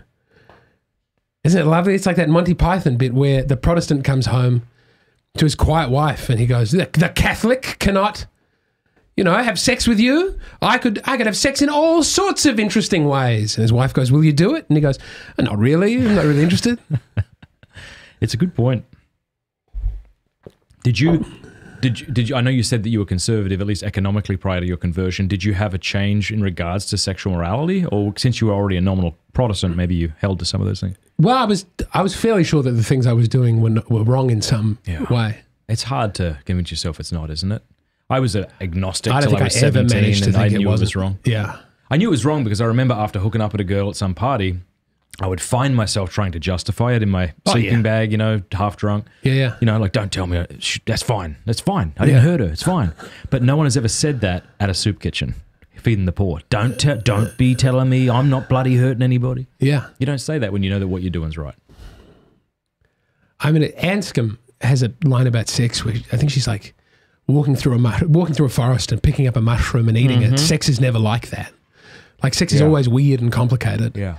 And you don't really, you can say that it's not. It's just a mechanical, a very friendly handshake. Yeah. But I think if you pay any attention to that. No, it's insane. I remember hearing a woman say, oh, what's the problem? It's just like a massage.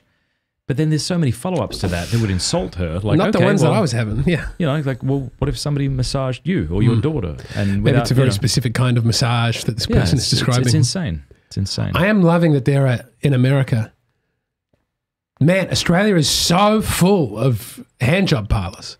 Are you serious? Oh, every block, every street corner. I think because we've got a lot of what are they people called? from Asia. How do they sell them? It used to be like massage with a blocked out thing and a big flashing open light out. But it's it's everywhere, and it's just not an American thing. And no one in Australia will really. I mean, it's like maybe it is. I don't know. I haven't. No, I mean it's like in terms of public facing street frontage. You go. It's not. I'm not because I mean having to walk past a sexual massage parlor. It's thoughts go in the mind. It's difficult. It's an act of the will to walk through the street. It's just so nice to have a family friendly. And I say this doing very dirty comedy all the time that I'm sure you make a good point about. But it's so nice to think you can get rid of that. Which is not to say that Steubenville is without prostitutes. Yeah. Although in the cold, I'm not seeing anybody. The snow is full on. When I first moved here, I thought I encountered a prostitute. But I didn't, apparently. So I'm walking out the front doors, and this questionable-looking woman came up to me, and rather than me engaging her in a lovely Christian conversation, I went, no! He's run away? I went, no! And walked away. I think she was a professor at Franciscan. I had the opposite experience. I'd like to apologise to this woman. I was in King's Cross, and just a very normal-looking woman in like a tracksuit said, she wasn't even how are you doing? And I was like, I'm doing really well. Thank you so much. How are you doing? She said, would you like sex? Would you like, I think she was like a heroin. Yes. And I was like, I mean, not right now. I'm going home. Have you heard Carl Barron's bit about that? No. No, thanks. I'm feeling good today. Yeah. Right, because it's when a man is low that he's looking for, it's not like, yeah. I'm feeling good today, so that's not necessary. Yeah. If he was having a bad day, maybe the answer is different. I've never met Carl Barron, and almost no one in Australian comedy has met him. What do people say about him in the comedy scene in Australia? That he's great, but where is he? He just does his theatre shows. Do you think he was like that when he began, but he's so big now that he doesn't need to hobnob? Even older people who've been in the comedy scene for a long time. He seems like a massive introvert, doesn't he? Yeah. I mean, that's the dream, right? You show up, you do your theatre gig. Yeah, you're good enough. You go home, you read your poetry. He's very funny. You know who else is very funny is Jamoan. Jamoan's great. But see, with Jamoan, I legitimately find him hilarious when he's not being sexual because he has such a beautiful, charming demeanor that when he gets sexual, it feels gross to me because he's like the charming, innocent brother. And then when he starts getting dirty, I'm like, I don't think that's good for you. Well, it may not be good in people's personal lives and things reflect out. But I haven't think about... Is he still going? He's still going. Like when it came out that Louis was masturbating in front of people. I mean, this shouldn't have come as a huge shock to anyone, I think, who was following his work. Right. Like he was fairly transparent about who he was and where he was at. And people tried to... But he also... I mean, he's a chronic masturbator. Is he? Oh, but he talks about it all the time in his work, but then he also talks about being a loving father, and that's true as well. And so there's like some... veil. He was a complicated person representing that on stage, but this is why it's also nice to have I think comedy is bad. Why say complicated and not just say shameful? Like it's not like he's complicated and that makes him interesting. Is good. He'd be way more interesting if he cut out the masturbating. Yeah. Man, it'd be interesting. Because I love your point earlier about the priest saying you'll try to control, and I do think that is. I think the reason people engage in sexual sins is very broadly because it's soothing, and we seek to soothe our emotional turbulence, which is why you're having a good day. You're right, and so there's a way to regulate that doesn't involve mortal sin. Hit that up. Well, yeah, there is, and I went to the Holy Hour last night, and I can't tell you how I was still pretty angry when my baby kicked me in the chest at 4 a.m. But when did you go to Holy Hour? 8. So before the incident with the chest kicking, right? Yeah. But I think I was in a much better mood for having been to the Holy Hour. But that like you can get it. It's not like it's not the immediate gratification, right? But there is. I mean, there are. I don't want to go. I keep wanting to say dirty things, but I mean, here are two different ways that a man who's feeling terrible can get on his knees and try and do something to save himself. Yeah. And the prayer doesn't always make you feel good immediately. Yeah. I mean, you can just have. I had a terrible first 40 minutes of just sitting in the cold at the holy hour. Compare it to eating healthy and exercising. Like the donut feels a lot better, but then you feel awful. And afterwards. I still feel pretty good having had that little Debbie's donut. I said 40 minutes afterwards. It's so good. We'll see how it kicks in later. Yeah, I mean, I want to tell people about what prayer has done for me. What has prayer done for you? I mean, just immediately last night, I was a much happier. I walked into that holy hour angry and wet and cold. Yeah. And I was going to the Speedway to buy a Stella Artois because I've had a gut full of these just nothing American beers. And I walked out of there happy, uplifted, pleased to have my Stella Artois a little later on, but yeah. Also to have that respected by my wife that I'm going off to just have an hour away. Yeah. And it's a good thing to do for our marriage to spend that time. I mean, if you've got young children and you go, honey, I need to go away, that's it's a betrayal in some sense. You're saying, I'm going to force you to. I'm going to leave you with these kids. You're at the coalface. You're having the hard time. But, man, I'm going to try and take the kids today and send her to do a holy hour every day. Yeah. Fulton Sheen, I read his autobiography and he writes about how that was like the most transformative thing in his life. I like to think, I pridefully think of the virtues that I might be able to unlock if I spend more time at prayer. And not just just real, dedicated, solitary. It's so nice. It's so good that they have 24-hour adoration. It's, yeah, we don't have 24-hour adoration in Adelaide. It's quite rare to find it. I would think somewhere. that if your FSSP parish started it, that you would fill that up. I think we're probably at a point where we could do it, and they run a lot of 40 hours throughout the year. Mm-hmm. But also then I'm such a selfish person. I almost never help to, I've never volunteered to be the person there helping with it. And it's always these lovely boomers who, put in the church time together. Yeah. Well, what's nice about where you're living now is just a quick walk. That's a lot easier than getting into a car and drive for 20 minutes. Negative 12 degrees Celsius is... It does creep in. The cold does... Is this the first time you've seen snow ever? Yes. Yeah, well, I saw a little bit in New Zealand once, but proper snow. This is the first... What was that like? It was magical for a moment, and then my father took my son out, and they were away for 7 minutes, and I was like, is my son getting hypothermia? We don't have the proper gloves, because we've been... Yeah. I'm getting a car today, but we've been carless in... Oh, you are getting a car? I found a Toyota Camry that I'm going to try and buy. I think I can afford, and it's going to fit everybody in it. Man, I didn't think I could get a social security number before I came to America. So, you have to be here and go to the office, was my understanding. You can't open a bank account without that. Yeah. I can't cash checks from gigs to put into a bank account without that. It takes 2 weeks for the social security number to come through. So just in the least walkable place in the world, I can get to the Speedway to buy booze and petrol. Don't need the petrol. And I can get to the church, and that's it. That's within walking distance. Right. And I feel like I'm asking everyone for help. I'm I'm borrowing people's cars. Yeah. But we love it. We love it. But people are being extremely good about it, but it is so hard to be in that position of a child of Yeah, but we've all, I mean, I really say this in full honesty, we've all been there. When I moved to Steubenville, Jacob Imam was finishing, who just showed up earlier for those watching. He was still doing his doctorate in Oxford, and he had to go for 3 months, and he said, please have our house. I'm like, oh my gosh. Yeah. Well, obviously we'll pay you rent. It's like, I refuse to let you pay me rent. I mean, I keep feeling that it's got to run out. This is the other thing. I have to get better at it. And I love it when people do it for me and they let me help them and give them lifts when I have a car. And I think put people out. I think very often people prefer giving charity than receiving it. Yeah. Yeah, I hope to be getting better at receiving charity, but it is. I often say if I offer somebody a gift and they seem reluctant to take it, I'll say, if you can't take this, you'll never be able to receive Christ's death on the cross. Well, so I shame them into taking it. In telling myself to say that.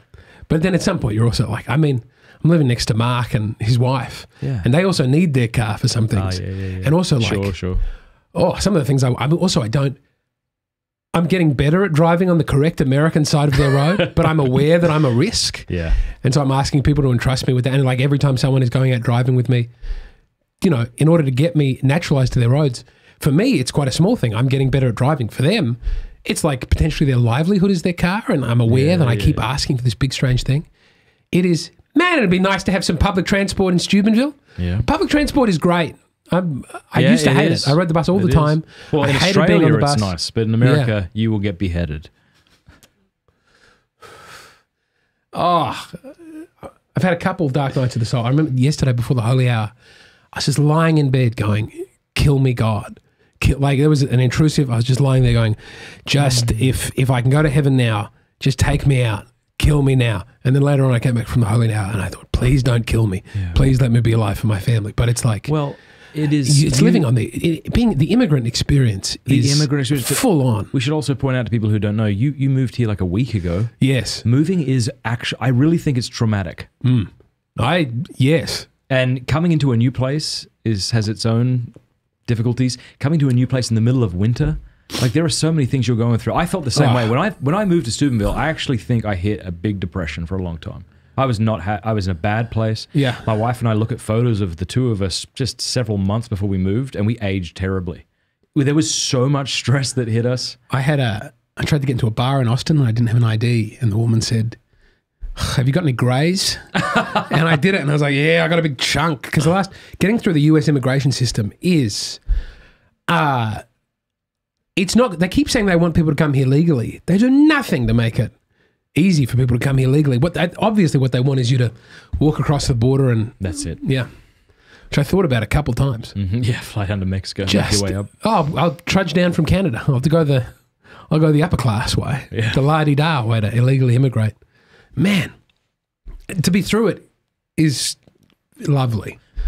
When I got that visa and the passport, which was also weird. Like it's so like high and official the whole time, right? And it's so many forms to fill out, and if you make a mistake, you feel like your life is over. Totally. And you've got to fill out all these forms for your kids. And I've got to say, you've got to declare that your children have never committed a genocide or plan to, and also they're like, every person doing this must sign it.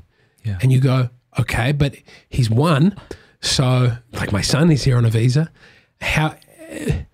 Obviously he's not going to sign it. I'm going to be clicking it. And then you're afraid. If I admit to that, are you going to kick me out of the country? Yeah. When I admit that he's not a communist and has never been a part of the Communist Party? Yeah.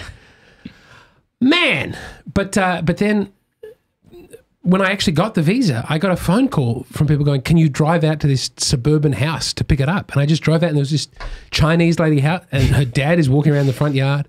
She's like, yeah, the visas are in the back. And you go, how are we running it? Like, there's no consistency. It's almost like America's a different country.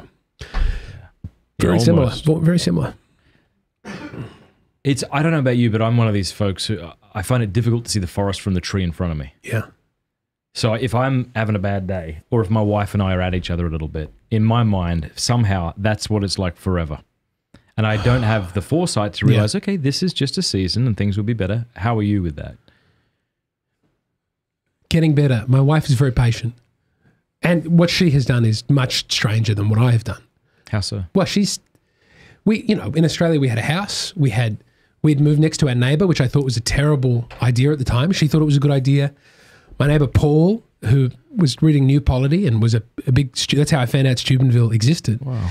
He said, you should move into the house next to our house, which is, 2 blocks from the Leighton Mass Parish. And I thought this is going to be like a sitcom, and we're going to be at each other's throats, and there's going to be all this trouble. And it was the best 2 years of my life was living in this, they've got kids running around. We've got kids that are the same age. And it's like, oh, this is a foretaste of heaven. This is like what community is meant to be like. Everybody should live in a walkable way to the people they love. And so we had that, and then she's given that up so that we can come here and I can do comedy in America. But man, was that she's difficult for her, or is she excited about the adventure at some level? I mean, both, but people have been very inspired in our parish by the Steubenville project. In Australia? Yeah. I mean, people are starting up a school. Praise God. My friend Paul started a bar so that people could... Is that the one I went to? Yes, yeah. That was a Ern wonderful Malley's. bar. Ern Malley's. It's a beautiful bar. Yeah. Some people have started up a magazine because at some point there's just like so many poets. I was shocked at how showing good the up. You have to magazine looked. That's Margot Hulbert. Yeah, please shout them out. It's Agony magazine. Can they get it online somewhere? They can get it online. She's doing it just like... Do you know the URL? It's excellent. I mean, Agony Space magazine. Sometimes people give you something that they did and you're like, this is fine. Thank you. But this was beautiful. She's doing it. And then when I got to walk around the new polity office and I'd felt guilty for being embarrassed to, like, I didn't send out a copy. I could have been like, you've inspired us to make this magazine and try and build a town of you had a lot going on. virtue. But they had it. Like I got there and they had already found out about it and they were like, we like this one a lot and we like this one. And you go, man, the fruits of community are real and beautiful and they make life, like so many of the things that we think, having children is just hard. A lot of that is that we build a society that makes it unnecessarily hard. And the fact that I've got one brother. My wife has a half brother who lives overseas. You've got to have, once you are in the second, third generation of big families and aunties can be that, like the power that an auntie can have in raising a family. A lot of when people are going, I'm burning out, I'm not sleeping, really you're suffering from not having a sister who's there who can help you, I think. And so, but then in the community, we've got that. Ooh. Well, my sister's moving here in May with her husband. They've already bought a house. I'm so excited about that. And this is why I don't like when people disparage Catholic communities by calling them bubbles, because by bubble, they just mean to live among friends in a community, which is just how humans have lived throughout all civilization. Yeah. So you should absolutely find a bubble. And by bubble, I don't mean insular cult-like where you don't go out and welcome people in. You should find 150 people and you all know each other. That's where we are. And when you're in trouble, they can help you. And when they're in trouble, you can help them. I know you've only been here a week, but what is your impression of Steubenville having moved here? And when you get into the downtown, it's magical. Once crossing from the church... Move. I'm out of the camera. I apologize. Yeah, because you've got the cigar bar and then that lovely bookstore and then the bar. And it's like... And more things are opening up. Thursday, I saw you, and then randomly I saw Mark working at his grocery store. Yeah. And then I walk across the road to the new polity thing and I'm talking to all those people. And then when I saw Jacob for the first time. He's just a beam of sunshine. He'd keep anyone going. Yeah. If they ran into him. And it's like, I love Adelaide. It's a big town. It's very expensive. It's a beautiful town. Quite hard to form a little Catholic ghetto. Yeah. It's not easy financially. But yeah, I love it. I love that. Well, I tell you, I've been waiting for an Australian to move here because I am not the kind of fella who can wake up at 2 a.m. to watch a Crows match. I'll do it. But I would love to do it with you. This is our year, baby. Yeah, you and my sister. Wouldn't that be great if we get together? Is she a Crows person? Yeah, she's big enough. It'd be nice and nostalgic at the least, you know. It's I'm really trying to understand the sport here. Are you? I've been following the Steelers all year just because I thought that would be like a good... Yeah, kind of immersion. It's an insight into the culture. Talk about with folks, yeah. And I think it does give the insight into like what the character of a people is what the sport gives them. Like American football is all about, it's the American dream, right? It's like you've got to try for something difficult and get it right. And that's wonderful. But like the more difficult it is, the more yardage you'll gain, right? Yeah. But if you stuff it up, there's very limited respect. It's not like, you tried and failed. It's like you tried and you turned it over. This is the end. Australian football, you just turn it over, the ball turns over 6 times in a minute. And it's a weird scramble, which is, I think, we're a more laid back, we don't really care about achievement and we're much more interested in having a good time and someone doing something impressive. So I heard that Aussie rules football, which came from Gaelic football, for those unaware. And if you haven't heard of Aussie rules football, you need to look it up. It's an absolutely magical game, I think. I think the whole world will come to understand that it's better than their sports. And anyway, my understanding was they developed it fight and talk to keep cricket players fit in the winter. Yes. So it's on an oval, like cricket, unlike Gaelic football, which is on a soccer field. Yeah. So what was funny is when I moved here, I realized that I just referred to large patches of green as ovals. None of them are ovals. So I walked home with my then girlfriend, Cameron, and we walked past the school. And I went, there's some bloody bloke on the oval over there. She went, what? What the oval? And that's when I realized that. Also, isn't it important to have cricket as like sort of the holy game with a big hinterland, the like respectable, thoughtful game? You have to have that so football can be trivial, because sport is meant to be trivial, But like no one who loves cricket and football, cricket is the thing that they live for, and football is the enjoyable thing that helps the winter pass. But that's the spirit in which football should be enjoyed. I hope that's true, but I'm hearing that Aussie rules is far exceeding cricket as far as what they're bringing in every year just financially, right? Oh, for sure, financially. But there's something in the soul of cricket. Cricket does something to the soul. Yeah. There's a great line about cricket that's like the English, being a race of people who had no conception of eternity, had to invent cricket to just get some inkling of us. Man, I'm missing football. Why? America has not managed to really export any of their sports. That's a good point. Basketball a little bit. Baseball to like Japan, Canada. And That's Cuba. A really good. But the same thing's probably true. I mean, cricket's different, right? I mean, because they colonized the world and brought their sports with them. America's doing a pretty good job of colonizing the world. We all know who Taylor Swift is. We all drink Pepsi.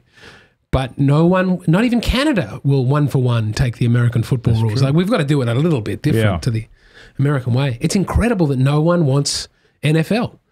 No one wants gridiron football. Maybe because it's so expensive to get all the things.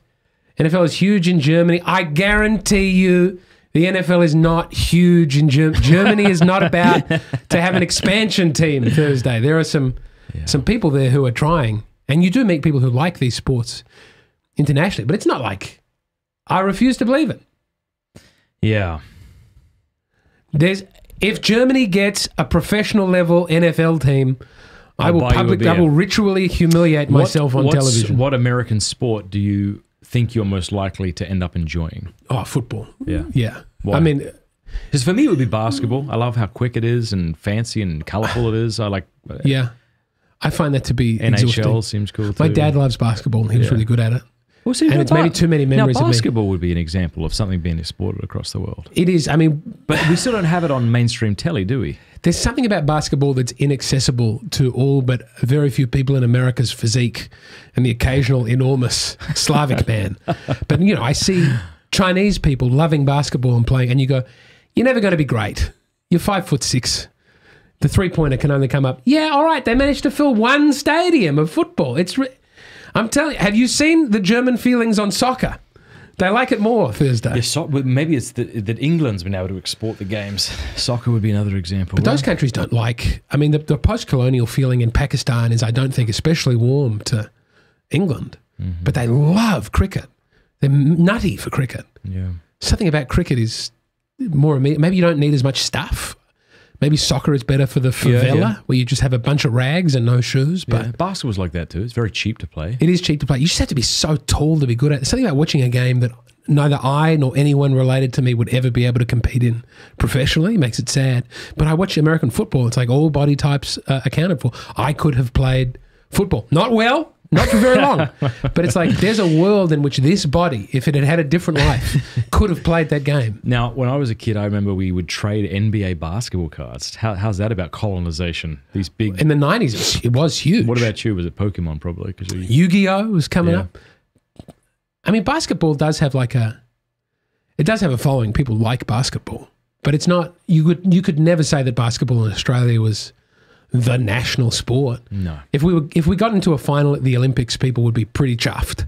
Well, there was a time I remember in the Olympics where they played the Dream Team, the Aussies, and I think they did really, really well. I don't think they beat them. I don't believe that the Americans were sending their best. Yeah. I don't believe Magic Johnson was out there. Pretty sure Jordan and Ewing and Pippen. And we did okay? Barkley, yeah, I believe so. Oh, that's beautiful. We have a couple of players who are here and doing well. What is your game plan now that you've moved to Steubenville? Yeah. Why are you here and what's your plan? I'm going to get a car, first of all. Step one. I'm opening for a lovely man called Sam Talent in Columbus. Okay. I'm going to get the car. I'm going to drive to Columbus. I'm going to do 5 minutes for him. I'm going to drive back to Steubenville. Maybe do that the next day. I might ask my wife if I'm allowed to stay there overnight once or twice. Yeah. I'm going to try and open for these other Americans, but I started a podcast a couple of years ago, and every time I do something in America, I get a bigger American audience. Yeah. And I think once I have 50 people listening, at the moment there's a lot of people, but they're all spread out. I would just like to go and do comedy in America. Mm. I'm loving it's. So you can just drive 2 hours, and there's people. There's like 4 million people there ready to come and see something. Is there a stand-up comedy bar in Pittsburgh? I'm sure there is. Do they do open mic? They've got an improv. I'm going to go down there and try and get in there. I'd love to come with you one of these days. Please. That'd be so fun. Yeah, I want to do the improv. And to get back into that Joe Rogan club, I can't express how good it is. You've been invited back. Or... They said, well, invite's a strong word. They said when I was back I could do spots. So, I mean, a lot of it is... So what was Egan like? I presume you met him. Oh, Adam Egert was... Egert, sorry. No, he's the man. He was on the show. It's like... Because he's not a comedian. Does he run the bar? He runs the gigs. He decides who's on, and he used to run a big gig in Los Angeles. Yeah. And they brought him over there because he was so good at it. But he was just the guy doing that job at Norm Macdonald's friend. Yeah. And it's weird because I think you're not meant to be, you know, he's not a celebrity. You're not meant to be. Well, you sit to the left. You sit to the right. He's not a celebrity, so I think you're not meant to be starstruck by him. But I was more starstruck by meeting Adam Egert than anyone I've met. Because we've spoken about Norm Macdonald and how incredibly great it was. Just to be in the orbit of Norm Macdonald is unbelievable. So, do you suspect that Joe Rogan will do his new specials at that place? I think so. Does he perform there gigs often? All the time. Does he? And he's got great people doing gigs there. He's got like a really exciting... Austin has become a hub for comedy, which is nice because you don't have to live in LA. LA seems to be not good. That's something one can say? The homelessness in Austin was also through the roof. But like just being that size and having to drive for 45 minutes and the cost of living. What are the top maybe 3 to 5 clubs you would be honoured to perform at? Oh, that one. The Mothership again. Because I don't know any of these. The Comedy Cellar, The Stand. And where are these? These are in LA? These are in New York. New York still has a thriving comedy scene. I'm sure it does, Oh, it's... have you been to New York of late? New York City. Let me say a word about New York City. Yeah. When I went to New York City, now things I think have changed since COVID, but it felt like I had finally found a city that could keep up with me. Yeah. And then when I left, it felt like everything was in point to, you know, the speed on the podcast went down. And I'm like, why is everything so slow? Yeah. I can see it's very addictive, the energy there. It's a real city, right? Like it has its own weird character. I'm told people talk this way about, what's the one in Louisiana? Baton Rouge. Got covered by water. New Orleans? New Orleans. People go, New Orleans. That's right. America has 3 cities, New Orleans, New York, and everything else is Cleveland. I think is the old joke. But also I'm thrilled to see Cleveland. Yeah. But, I'm still excited. I mean, I came in very hot and very excited and like, I want to eat Cincinnati chili. I want to go to the Indianapolis Children's Museum, just on Wikipedia every day looking at all these incredible things you could do. And then my dad's come and he's living with us and his enthusiasm has dwarfed my... Really? He's like, look at the street. Big holes in it. Isn't that interesting? He's very enthusiastic. He's never been to America before. What's your thoughts on the kind of gun culture we have in America and what's your opinion about it? I don't understand it. All right, Thrsdy, you got to quit with the Thrsdy, you can come on my podcast later and we'll talk about all the things to see in America. I don't know. I mean, I think we spoke about this last time I was on, where it's like I like many of the fruits of America having a gun culture. I like that they didn't try to lock the country down because they thought they couldn't do it. You know, because everyone's packing heat. And you can just do whatever you want to the citizenry of Australia because they're going to take up their umbrellas against you or something. But, man, also it's shocking, isn't it? It's like even bizarre. if you were all down with the Second Amendment, I love it, big fan. Still, it's shocking as an Australian to come here and see it being sold in Walmart. I have seen people, I won't say who, packing heat in a Walmart, and you go, "There's no way that should be." You go pick up a shotgun and a carton of milk with the safety off. There's no way people should be doing that. I like the Romans had a system where people could be armed, but you would give your weapons in when you came to the city limit. And that seems very reasonable to me, that you would have, everyone's allowed to have a gun, but when you're in a public space, you're not to have a weapon. I think that is a nice happy medium where you can but even then I don't want to say I won't have a gun because then people will know that I won't have a gun and it's good to break into James's house. I don't have the best gun. Imagine. I mean, I was literally lying on my bed yesterday going, I wish God would kill me. I don't want a gun in the house. No, it went away. It's great. But like, I think anyone predisposed to despair maybe shouldn't have a really quick way of committing suicide on hand. Mm-hmm. I'd like to think I have to walk all the way down to the train tracks. Let's have a little buffer between. I get to meet Jacob Imam while I'm going for a walk and pulls me out of. He took me off the ledge. He can give me a little donut and give me a beer. Yeah. Oh man, so I don't understand the gun thing, but I know people are very passionate about it here. I wonder how much to have my own thoughts about. I mean, this is a different country. You get to vote here now, so you get to have a say. But I find the politics to be totally over my head. Yeah. When do you think? Have you set yourself a time by the end of which you will decide whether you would like to continue living in America or go home, or you just going to take it as it comes? Yeah. Yeah. It's a 3-year visa, so that unless I do something real bad, they can't. That is terrific. Kick me I out didn't know till it was then. 3 years. It's a 3-year visa. I mean, I don't know. I'm trying to figure out how I'm going to provide for the family, and I've got to be doing stand-up, and that might involve living in a city that has stand-up. I want to do something for Steubenville while we're here. My wife she said yesterday, I don't know how long we're going to be in Steubenville for.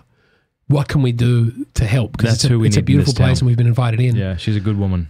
She's a really good woman, and she really means it. So it's like, I don't know what we can offer and bring. I mean, I'd like to just go out and get, because they've had a big run on the secondhand bookstore, and I love buying books. I would like to take $1,000 and go into Pittsburgh and go into like estate sales and just buy books and bring them back and be like, because so many people read here, and there is one bookstore in the downtown.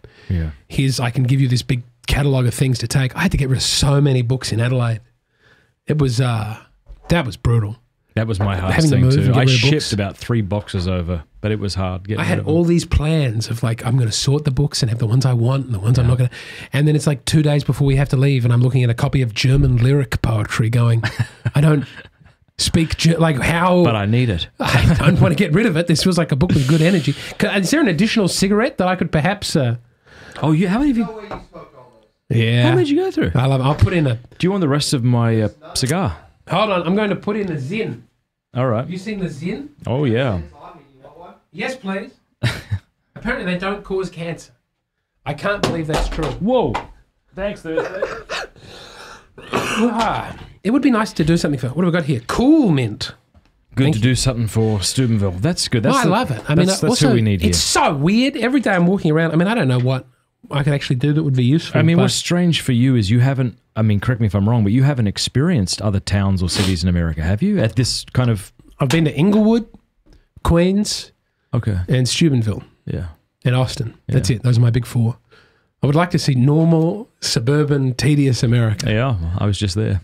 Where were you? Dallas. Dallas? I mean, even then, and then McKinney. It's a city where a preison was shot through the head. I mean, that's at least not everywhere can say that. That's at least a little exciting. Let's think of another one, but yeah. But I would like to. I mean, we also wanted to. I want to steal whatever it is people have here, whatever the motivating Holy Spirit civic virtue that people got and they're living their lives with. I want to get in that and take it and have it, and share it with just me and my family. It feels like. Spiritually, it's a very good place to be. Yeah. Well, even the other night, you and your bride popping over and me texting someone to walk a couple of doors down, have a pipe with us, play a game of chess. This is how we live in Steubenville. It's just text whoever they come over. We're all just. I'm getting to know the people at the dive bar downtown. Oh, I bet they're having weird conversations with their great big whiskies that they pour you. Yeah, they really do. I remember going to Australia, I'll have a double. I'm like, there's no way that's a double. Yeah, give me a quadruple, please. Yeah. I'll pay what it's worth.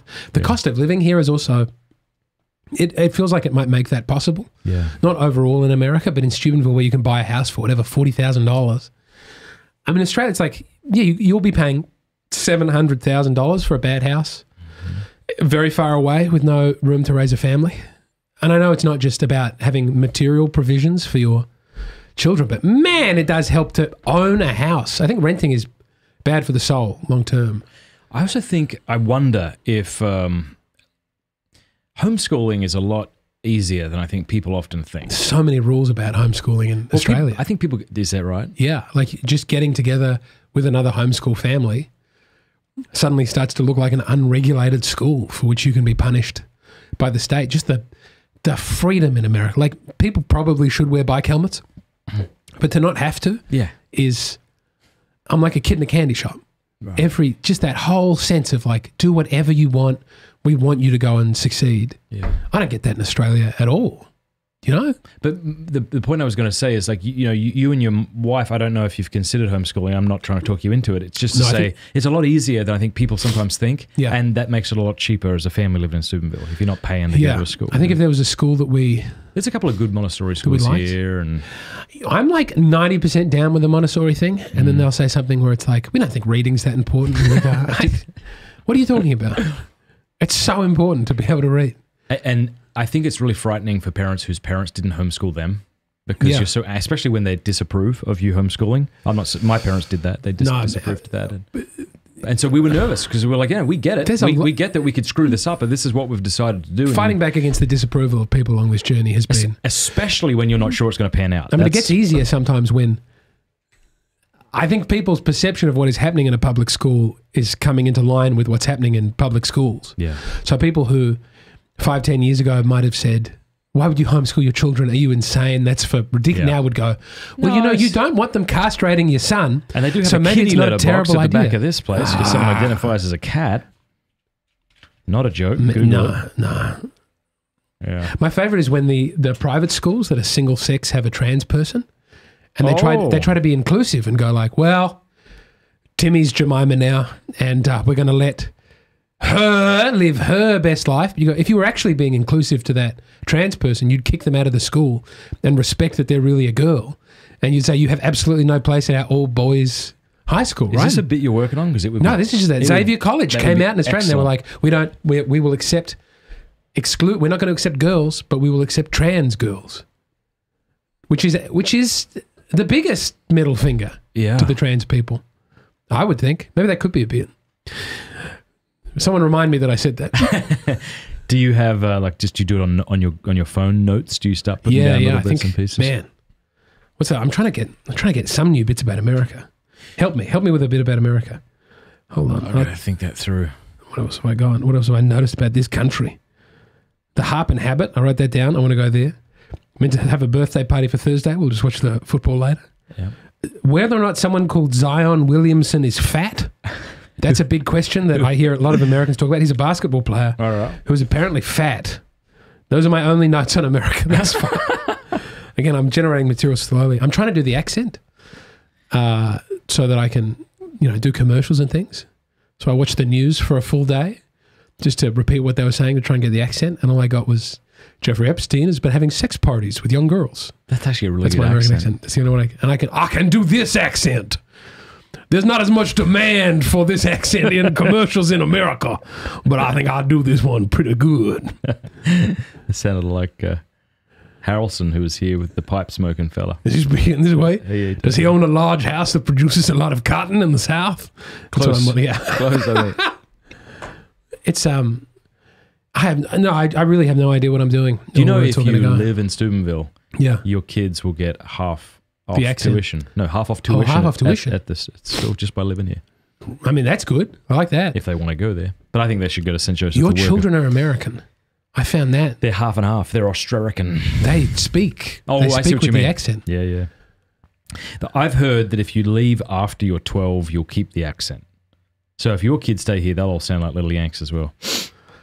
I mean, there are worse things that could happen to them. Mm-hmm. I love American accents. It's not an offensive way of speaking. When people say, I love your accent, what do you say when they say that to you? I got like, oh, thanks, mate. It's beautiful to be in your country. Do you ever ham it up to get what you want? Oh, man. I realize when I'm trying to, I now do an Australian accent when I'm speaking to people here that's like more, when I'm doing an impersonation of Australian to maybe distance myself from It's funny, I do that too, yeah. What's hard is I can't do a New Zealand accent here because they can't distinguish between my accent and a Kiwi accent. So any joke that I have, it's funny. I've got to do this voice. They go, he's just kept speaking in a strange way. Man, New Zealand, we went to, in Dunedin, my wife went to the Latin Mass there when we were just becoming Catholic, and there were like 3 people there. And we went back there and there were like 20 people there. It's happening. This boom in the So I gave my hypothesis, which wasn't terribly original, but just the idea that we want to be enchanted. We want reverence. We're tired of the sloppy way of living. We want our heritage back in a world that's fluid culturally. Yeah. Do you have an assessment as to why people are rushing back to tradition? I only know why I like it. I mean, there's a lot of people on the fringe right who've come in. You meet quite a lot of people who were very right wing and may have had like Nazi or fascist sympathies, and there's something about the world that they thought was wrong, and they've misdiagnosed that might be an answer, and then they've found that there is the better. But people go, I want to live in some sort of community. I don't want to be alone. Yeah. And then picking not a very good community, in my opinion, and then finding that this is a much better, vibrant, family-oriented thing. When I had my first with my priest, Father Mac Daddy, he doesn't like being called especially. But when we were doing catechism, he's like, why are you coming along? And one of the first things I said was, there are so many big, happy families here. And he said, you want to take what they have and have it for yourself. And I was like, yeah. And he went, oh, good. That's reason enough to keep going with the catechism. I think what is then hard for people who are coming in, because a lot of people come in ironically, and there's a big wave. Like people who enjoy coming to mass but are not really having they know that something is beautiful is taking place, and there's classical music and there's incense and it's a very beautiful thing, but they are not signed up to all of the dogmas or whatever. Mm-hmm. Or maybe they think transubstantiation is a bit unusual, which it is unusual. It is, yeah. So it's how you then, I don't know how anyone makes that jump from this is I can see that this is good for me and I'm following along ironically, other than personal encounter or, having children knocks the irony right out of you quick smart, because there's no time for that sort of nonsense. Yeah. But I think, it'll be interesting how people continue to grow in like a lot of the trad thing is people LARPing. Yeah. And people use that term and they're, But see, I'm sympathetic to people who are LARPing in that regard, because I feel like we've been born into a cultureless swamp. It's a good place to start. And we're not wrong to want what we were never given. Yes. And so I tend to be much more sympathetic than I used to be to folks with pocket watches and things like that at Mass. I think good for you. The tweed jackets, man. Yeah, bring it on. And I enjoy the tweed jacket. There is like fake it till you make it. There is definitely a trad dad uniform. What does it look like? A crumpled chino and a blue checked shirt and a tweed jacket and a fatigue. Basically someone who looks like me on a Sunday. Mm. But and the women in their long dresses and they're beautiful. It's so beautiful. No, I love it. I love it, but it's the aesthetic of it can't sustain you through the hard, dark times. And if it can help you get in to find the bits that will sustain you to reach out and hold God. Yeah. But I see what you mean. I once had a bishop say, and it's along these lines, he said, you ask any priest after 5 months of being ordained, is wearing the shiny vestments enough? Yeah. Is being called father enough? Likewise with the married couple 5 months in, like is having sex, is that enough? And both would be like, it helps, but no, like it's got to go deeper than that. I'm not going to make a joke about the sex going deeper. I'm going to just move right on past it. Yeah.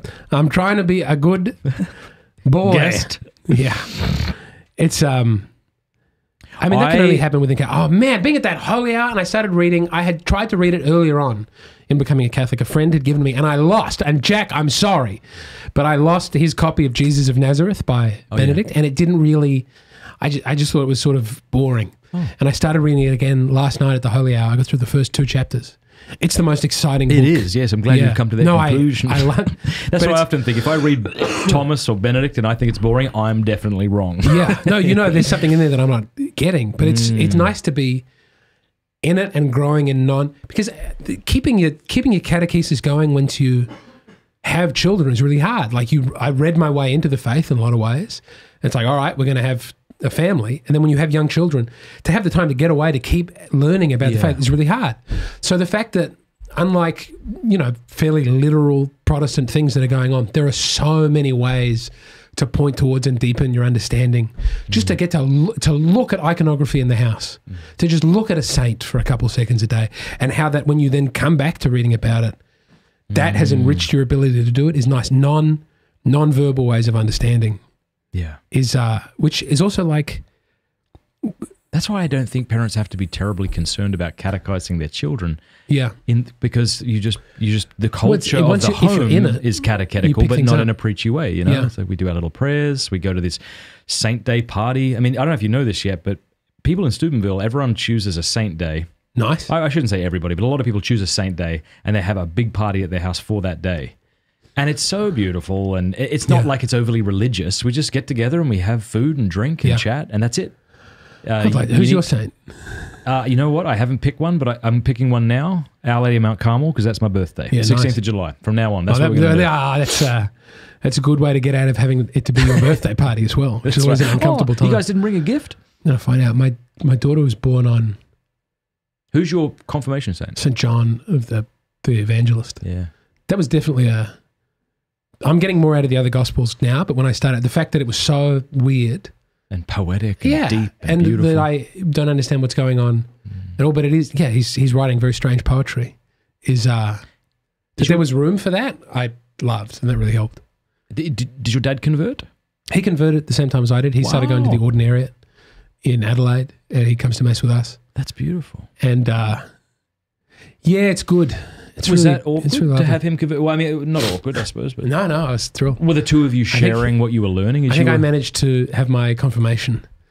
You know, like I was at the midnight mass and he was at the morning, so I did still manage to get in there a couple hours before him. But it's good. We should talk about it more. What? Oh, just the faith. It's, we haven't had a relationship talking about God. We talk about politics a lot. Yeah. But to talk about the faith would be to build into your... I find it really hard when I'm like on the road and I'm with somebody and like praying before a meal, which you don't have to say grace before every meal if you're having a snack. If you want heartburn. You don't want to do it. Yeah, and you do a big... But it's to instantiate that and have that structure is lovely. So the more things I can build into my life that have that. I mean, when we were leaving your house the other night, you just like lit a candle, like it was a very normal thing and now the Hail Marys are taking place. Yeah. Well, and I also think it's important to take into account your children's, bandwidth. So if and my wife said to me before you guys left, she's like, "Honey, let's keep it quick because they got to go." She's very and that was good of her. But it's also good just to, okay, what can my kids actually do? 3 Hail Marys. That's what we're going to do right now before bed. I mean, my daughter does a prayer before she goes to sleep each night. We do like prayers together, and she has her bit that is her prayer. No one else must say her prayer. Yeah. And she'll often like rush through it or get a word wrong. And it's like, I'm not going to. It's great that she's doing it and she's loving it, and she, saying the evening prayer is a big part of her life. But then certainly, trying to do the Lord's Prayer, and there's a 2-year-old who's just repeatedly punching me and telling me he hates me. It's a hard thing to get in. It is hard because you have to change your understanding of how prayer ought to look. We have a kind of romanticized, kind of like with marriage, right? You have a romanticized way of how your date night will go every single week. Yeah. And you have to be okay with it not going like that because you're sick or you're bored or you're angry or irritated. I think prayer's like that too. If you have this romanticized view of prayer, you're likely to give up because you'll think that you're failing every time it doesn't go the way you thought it should. If it's built into so many things that it's got to happen no matter what the circumstances are. But I remember as a young dad getting frustrated with my kids because they wouldn't sit still. Yeah. And prayer has gotten so much better since I've stopped caring.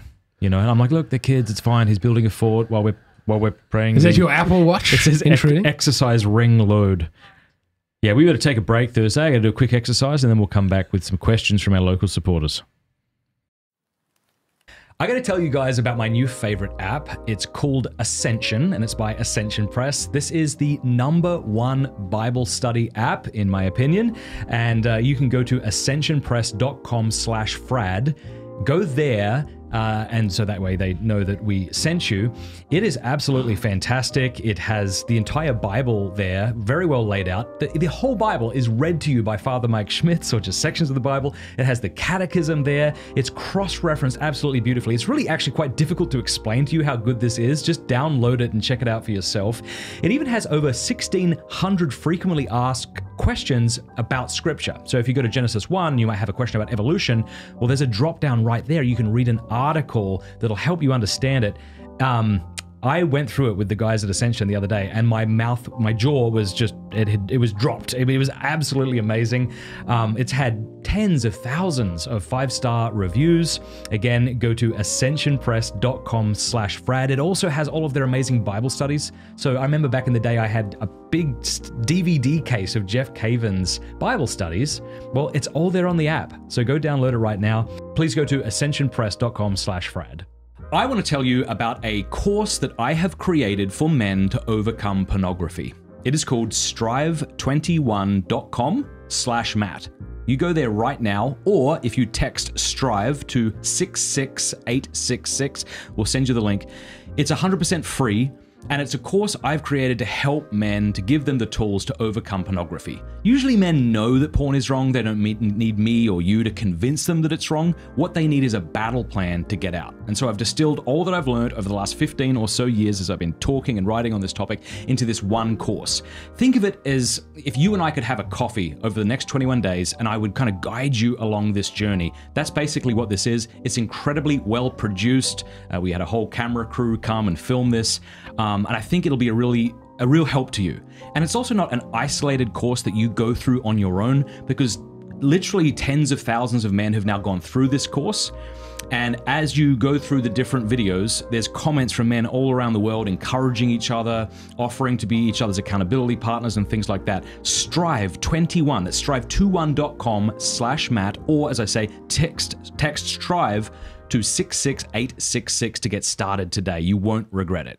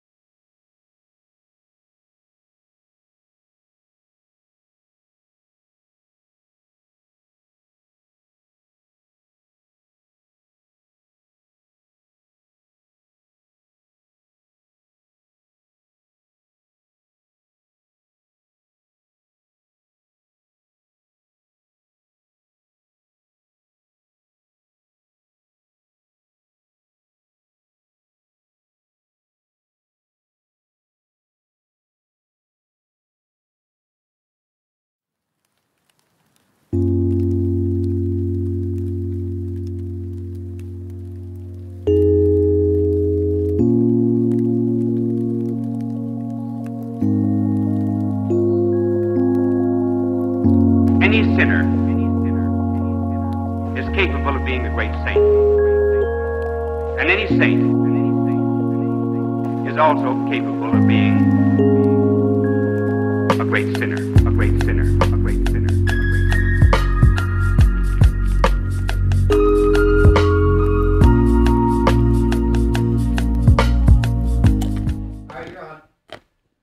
I got a new poem. Oh no. What? I've read your book. Please don't read that poem. You know, like my new poem might be okay. All right. If the Illuminati exists, why haven't they given me a call? This one's all right.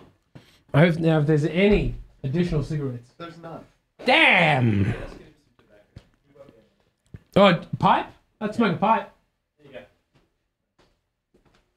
Oh, thank you. I'm going to do it wrong and everyone will. Well, no. Am I on the air? Yep. You are. So be more interesting, please. I think my poetry is the future. And I'm misunderstood in my own time.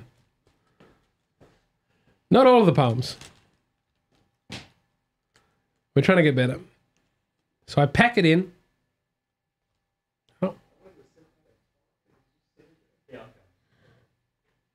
That did not feel like 2 hours. You're on the air. Can you talk to me? Hello, everybody. I'm here to say I'm going to do the podcast in a James Donald Forbes McCann type way. Later on today, Thursday's birthday, I'm going to take him to a bar. I'm going to go watch the Steelers. My beloved Steelers, who are having a difficult year.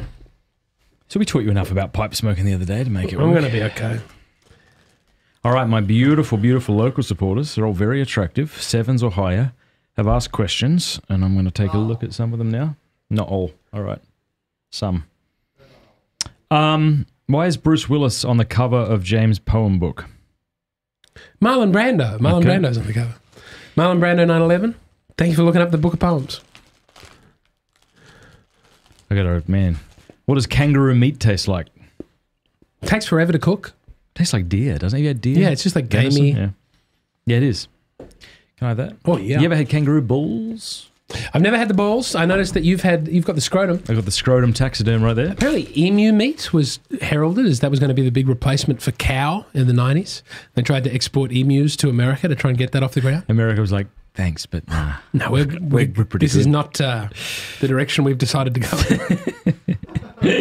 I took when my wife visited Australia for the first time, I took her out for kangaroo. I don't think I told her what it was until she was halfway through it. Lord. Pardon me. CTC, who's got a great YouTube channel called Judo Comical, I believe it is. Nice. Sethi, if I'm to be honest, I think it's too complicated a name and you should change it. People don't know how to type that in. Have as many names as you can. My podcast is the James Donald Forbes McCann Catamaran Plan. And as many people ask me to change it, I refuse. Do you have advice for singles, he says, who seek community? It seems that places like Steubenville are more family-focused. That's not necessarily true. Look at Thrsdy single. He's having a great time. A lot of great single folks. Mike says, coming from a country with very strict immigration rules and coming into the US legally with a visa, how do you feel about or where do you side with the border crisis in the US? Do you feel it contradicts our Christian faith position? You didn't expect such a serious question, did you? No, I'm happy to get into it. I'd like to talk about my country first. Yeah. I mean, they've just our sweet nation of Australia has imported 600,000 people last year, which is bigger than Tasmania, that they've just imported. And there's a genuine, we don't have enough homes for people. Yeah. And so like families are living in their car. I'm not opposed to having more people come into the country, but you need some sort of way of housing them. Yeah, it's simple than just saying something like, everyone's welcome. That's easy to say. And then it's like, well, what are you going to do about the single mum living in a tent in Murray Bridge with her kids? Mm-hmm. Which is not to say that other people aren't also struggling, but you have a duty as a country to look after people. And then it takes time to build those houses. And also the amount of restrictions on building a house are silly. I'd like to just be in a caravan in the woods with my family. Here's what the Catechism of the Catholic Church says. Political authorities, for the sake of the common good for which they are responsible, may make the exercise of the right to immigrate subject to various juridical conditions, especially with regard to the immigrant's duties toward their country of adoption. Immigrants are obliged to respect with gratitude the material and spiritual heritage of the country that receives them, to obey its laws, and to assist in carrying civic burdens. I'm doing my best to do those things as a proud visitor to this country. Johnny6767G says, who is your favourite comedian and who would you call a comedian's comedian? Every comedian I talk to thinks Norm Macdonald is the best comedian. Why do they? I mean, I agree. But there's something about Norm that... He's so natural. He's just... You sense a great honesty. He's not trying to sell you anything. He's... He loves the committing to the joke, even when that's going to get him in trouble. The best comedian working today. Also, in terms of another dead comedian, Bernie Mac. Last time I was in town, I was forced by Shane Gillis to sit down and watch several hours of Bernie Mac, and I had a wonderful, wonderful time. But living like Steve Harvey, not enough is said about how good a comedian Steve Harvey is. He is outstanding. I'd recommend that everyone go and watch Ghetto Wedding, which is a 20-minute bit he does about going to a wedding in the ghetto. So funny. I mean, in terms of Australians, the recently passed Barry Humphries was unbelievable and seemingly made no impact in America outside of being in a couple episodes of Ally McBeal. But look up some Dame Edna highlights. That's a drag queen you can get behind, you know? How many kids do you have? Only 3. But they're 4, 2, and 1. Yeah. Who is your primary audience, says this question. I can't read his name. It's too complicated. But who's your primary audience you're wanting to reach and for what reason? There's a man named Sam McDonough who I went to university with. And when I think about what I expect an audience to know and what I'd like them to know and where I'd like to meet them at, I sometimes think I'm talking to my friend. He's a great man. And there's a couple other people that I think about, because it's too hard when there's 100 people there and you're trying to you can't just talk to yourself. That would be insane. And that, you know, in the same way that would be like if you were actually just trying to talk to God and to think that, I mean, an audience is not going to understand all the references that you privately have in your own thoughts and communication. But you have to guess, like, where are people at? What is there? How many big words can I use in a short period of time when I've had a couple of drinks at night? And I think of Sam. He's what I'd like my audience to be. Matt asks, are you hoping to go to a Trump rally? Yes, no, and why? Yes. I'd love to go to a Trump rally. I would like to go to a Biden rally if they let members of the public in.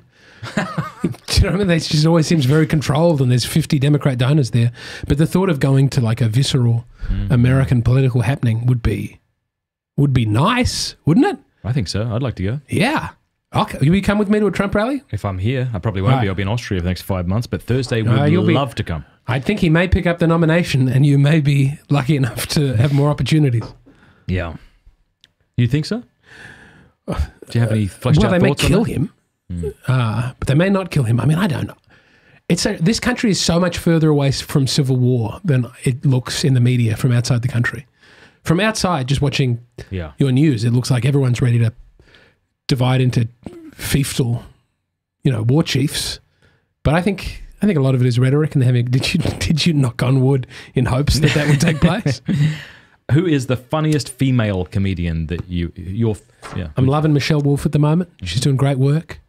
I think I would watch an hour of Michelle Wolf anytime. I don't know her. She does have a bit celebrating abortion, but I think she's become a Muslim since then and may have dispensed with it. She's on a journey. I got into an argument with a fella flying to the Middle East about abortion. PhD guy. Yeah. We were sitting next to each other and his arguments were absolutely hopeless.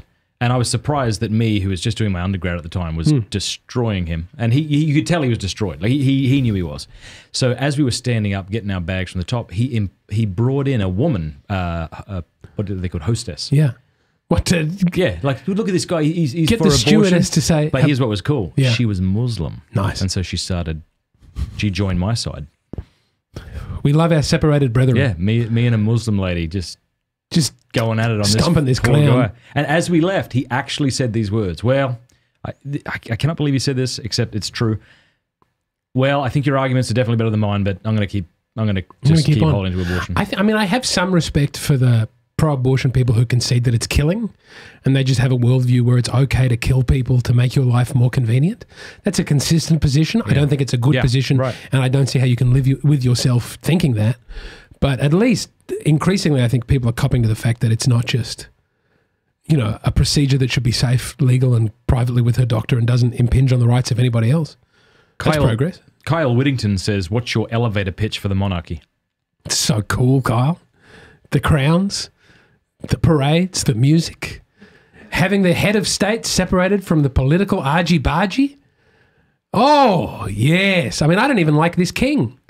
I don't even like the current king, but to have a king, I think people cry out for a king in the Old Testament and God gives them one and he says it would be better if they didn't have one, if God was the king and we could regulate ourselves properly.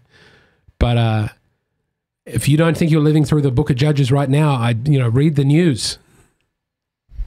Patrick says, and James, do you follow an Aussie footy team, or are you like Matt and just watch cricket? First of all, I don't just watch cricket. I love Aussie rules football. And Pride of South Australia, the mighty Adelaide Crows. I would like as my ambition to make them America's team. If I can get it to be half as successful as NFL football is in Germany, I'd be very happy. But I'd like it to be the Crowies.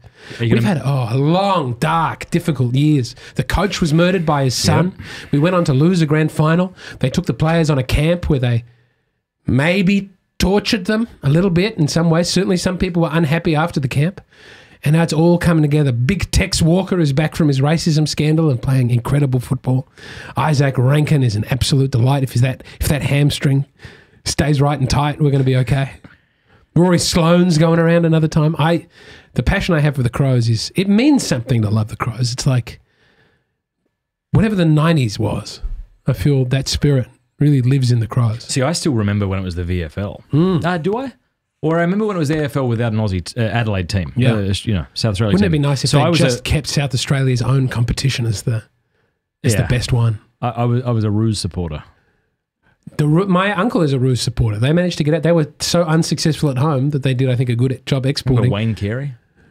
You can't escape from Wayne Carey. Is that right? He is Is he big in he's a troubled man. Because I haven't been in Australia forever, so I don't know what's going on. Check the Wikipedia page. He's gone through some hard times. Yeah. What's Tony Modra doing with himself these days? A lot of corporate events. Okay. That's good. Jay Ladder says, any plans for a short US tour while here? Yes. Missed him while he was at the Comedy Mothership. They saw me at the Comedy... I didn't see me. Oh, well. They said they missed you. I'm going to go back to the Comedy Mothership, but as soon as I have 50 listeners in one place, I will go there. I don't know how many you would. I mean, you should probably have, do you think, given that you want to kind of grow an audience here, do you have a particular social media that you're trying to let people know what you're doing and when? Yes, I mean, I have an Instagram, but I would love to get off of Instagram because of the algorithm and what it tries to... I told it to stop showing me beautiful, big-breasted women. Mm-hmm. And then after the 5th one, where I said I don't want to see this anymore, it started showing me Muslim videos about the importance of becoming a Muslim. Oh. So I think it's... it's getting closer. Ryan says... Are well-read comedians like the clown in the theatre, are they better than comedians who don't know things? Victor Emma, who's this? Eremita would like to know. I'm often shocked by how smart comedians are, and people are much better read than me. And I just, sort of freak of circumstance, talk like Frasier or something. Frasier's a great show. I love Frasier. I've started watching the new one. They brought it back. Is the new one any good? It's okay. I mean, the old one went bad at some point. I'm so bad at pipe smoking. Well, I can't keep it going. Difficulty with pipes is, unless you keep it in your craw, it's likely to go out. AMM says, James, excellent job with the quality and training videos you did. I love the way you were respectful, truthful, loving, and funny. Did you get any response? Was that encouraging or discouraging? Response was great. I found it... I mean, there were a lot that were not respectful that we didn't send because it was a challenge. I had that job. I know some people who have worked in call centers and things didn't like that. So I always tried to call people whose call center jobs were pointless, rather than someone who's working on a KPI, like someone who's working as PR for a chocolate factory or like the McDonald's hotline. Yeah. That woman's getting 3 calls a day and none of them are important, and she's bored and she's quite happy to have someone to talk to. That was the general response I got. I think a lot of people saw that you were doing these phone calls and thought, why is he picking on these fat people? And then they go there and they realize, oh, he's actually making them laugh and they're having a good time and he's not mocking them and he's, I try not to mock people. Sometimes when you're on the stage and someone is heckling, that's a good question. I get into too much fun putting them down. I want to ask that. Yeah. Do you have a standard way or a few ways to respond to a heckler? And do you lay in bed at night thinking about how to do that? No, I mean, you just wish the quality of the heckling was better because usually when someone's ready to heckle, they've got a couple of drinks in and they don't have anything interesting to say at all. Can you remember one kind of response that you gave? Oi, Harry Potter! This is one I get sometimes. There's a circular glasses man. Oh, yeah. You might have got Harry Potter. Oh, I see. But response, I mean, I love not having to do my material because I find it so hard to write and so boring to say things I've said before. So when someone really wants to talk and like have a respectful, weird back and forth on stage, it's so nice. Yeah. I maybe shouldn't say that publicly because you don't want people thinking they have to do that when they come along, but it is wonderful. Well, you just said that kind of repeating things that you've said before you find boring, and a case in point of that is I remember when you gave this excellent bit about fool me once, fool me twice, fool me 3 times, and you went on. And it was so funny. And then you came and did a stand-up bit at our cigar lounge, and I asked you at the end, hey, do that bit. And you said, I don't know it, I forgot it. I did it 3 times. I recorded it the first time I did it. It went well. And I think the premise is too similar to a David Cross joke. I mean, he goes in a different direction, but he starts by going, fool me once, fool me twice, fool me 3 times, and then he keeps going. Then he goes in a different direction. So I felt ashamed that I had parallel thinking with another person. And did you realize that after your joke, or did you I thought beforehand someone must have done this. I asked people. Okay. I put it on Reddit. Someone said, this is a Dimitri Martin joke. I could not find anything that Dimitri Martin had done similar. Yeah. So I did it and I recorded it and I put it out. And then eventually someone said, you are a thief. Oh, that's good. This is David Cross. And it's like, well, I could take it down. It was genuine parallel thinking. Taking it down probably makes me look more guilty. Yeah. You know, it's a nice joke. No. I don't think it is there. Bringing together two things we've talked about. One, you not liking to be scripted, right? Yeah. Because you find it boring. But then you also said it kind of doesn't respect the audience. And yet, if you were invited to give a 5 or 13-minute bit and it was a really important comedy club, presumably you're going to be a lot more scripted than you otherwise would. I mean, you wouldn't want it to seem scripted, right? There is within that short amount of time, there's of really like crushing the 5 and doing like everything is so tight. So tight. Yeah. It's like you're playing a pop song. That rhythm is really exciting to be in with people. But in terms of, I only have, I would like more material that I could enjoy doing that way all the time. But it is, you know, it's got to be alive for you, right? Like it's got to mean something while you're saying it, or it's really dull. Like I'll see some people who are just reciting their work, and Hannah Gadsby has a bit, and I do actually. Hannah Gadsby was a good comedian when she was doing the clubs. I know who she is. She did Nanette. And she was a really strong club comedian. But then she had a bit later on where she was like, I'm not really doing my comedy, I'm reciting it. I'm just thinking of the words that I've thought of before. And I would love to be able to do that. I would love to like just have my little words that I get up and say one after the other and try and make it sound right. But I'm a bad actor. Yeah. I'm a seriously bad. People try and cast me in things and then are shocked by how bad I am at acting. It would be so nice that if the skills would double up. Yeah. But I cannot do it. Yeah. Wouldn't it? Oh, it'd open up so I'd get commercials. What a big, beautiful car that is. I can't do it. Yes. What are your thoughts on Jerry Seinfeld? I love Jerry Seinfeld. I started watching Curb Your Enthusiasm on the flight over. I'd never watched it before. Do you respect wood? Anyway, that was a bit in the episode. Yeah, there's a show that's incredibly funny but gets incredibly vulgar, so I just refuse to watch it. But there are bits in that. How do you feel about, so in cinema, like Oppenheimer came out and there was a sex scene in Oppenheimer. So I refuse to watch it. Yeah. I watched it and loved it, but I understand that. Yeah. I'm also Is he moving away again? Yeah. Okay, I am a mover. Stay I'm a there. groover. Maybe don't touch the mic and that'll be your litmus test as to where to go. Mark. Yeah, I mean, there's no other nudity, I don't think, in other Christopher Nolan films. And I think the sex scene, he's not trying to make it a sexy, erotic thing. He's trying to make like a weird, dark point. Yeah. I mean, some of it's my own past of once having been hooked on this stuff and never wanting to go terrified. back to it. It's also kind of like, if you played sport as a kid and you damaged your body in some particular area. Yeah. There's a sensitivity to that place that you have to be mindful of when you go back and play again. Yes. And so likewise, there's a weakness in me that I cultivated intentionally throughout my childhood. I hear this, yeah. That I have to be aware of. But I think more than that, even if it wasn't there, I think it's never acceptable to portray pornography or to show. I think pornography is never acceptable, and I think pornography is showing images that are intended to sexually arouse, or by and large have that effect. But I can't look at a commercial for a bank account without being. But that's your problem, not the commercial's problem. That's the difference. And I don't want to get to the point where it's like when you land in Dubai and they've got Vanity Fair magazine, and a woman has cleavage and they've got a texter and they've like crossed it out. I respect that. Yeah, look, I do actually wish they did that for me personally. I'd like to have the option of that magazine. Yeah. It's hard. I mean, it's a fallen world that you have to move and live in. Yeah. And some of the most erotic things that I've ever seen have been like very wholesome.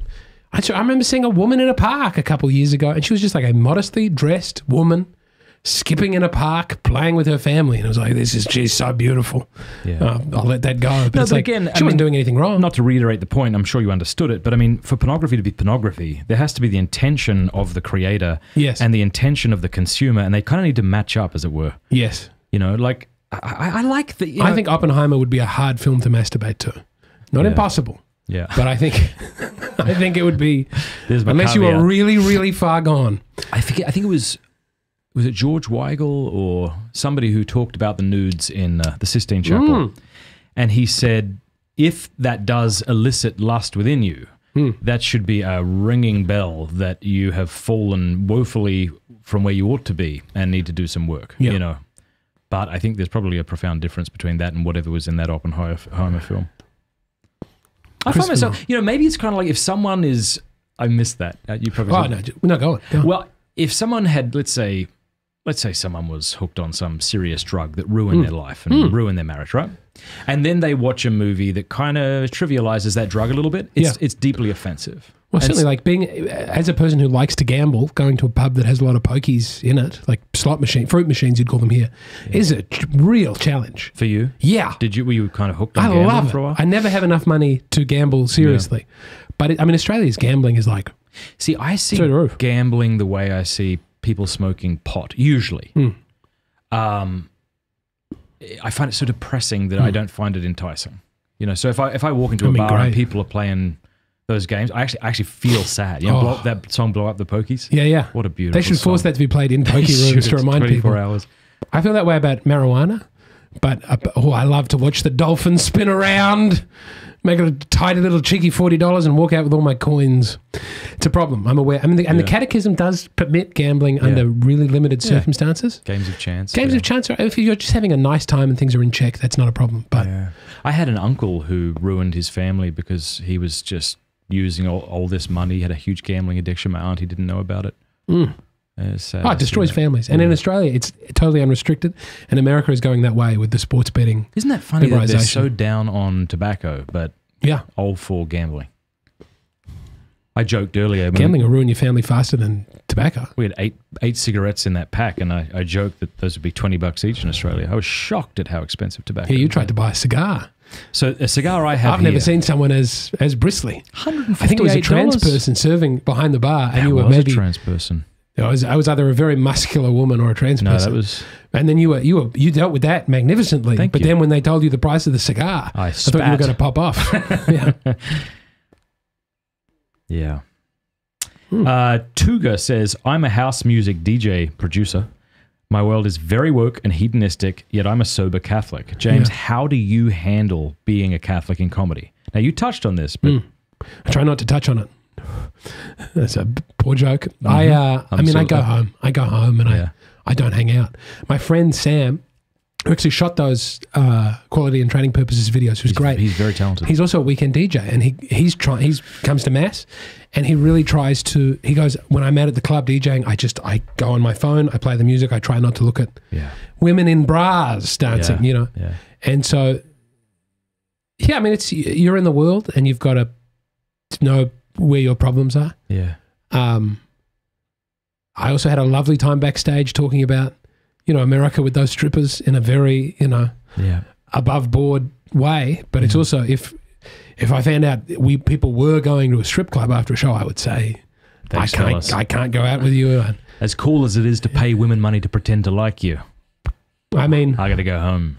It is nice when people pretend to like you. I love Even when I'm going to just a restaurant and the servers here look you in the eye and they act like they really care about you. I know they want a tip, but it is still nice. Something, I remember being shocked at that. When I moved to America, it was to Texas.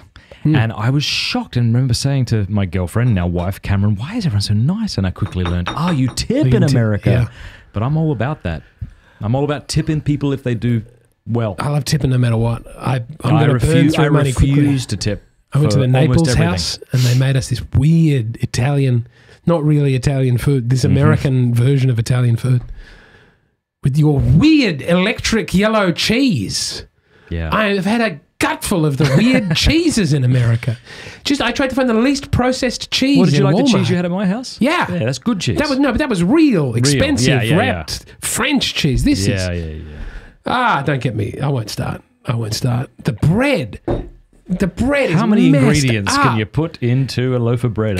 Give me flour and water. Yeah. And whatever that third thing is, yeast. Well, I remember when we lived in Ireland, you'd buy a carton of milk and it would always expire within a week. You buy milk here, it expires in 2027. Sometime next year. Yeah. So you're going to meet a fella. His name's Alex Plato.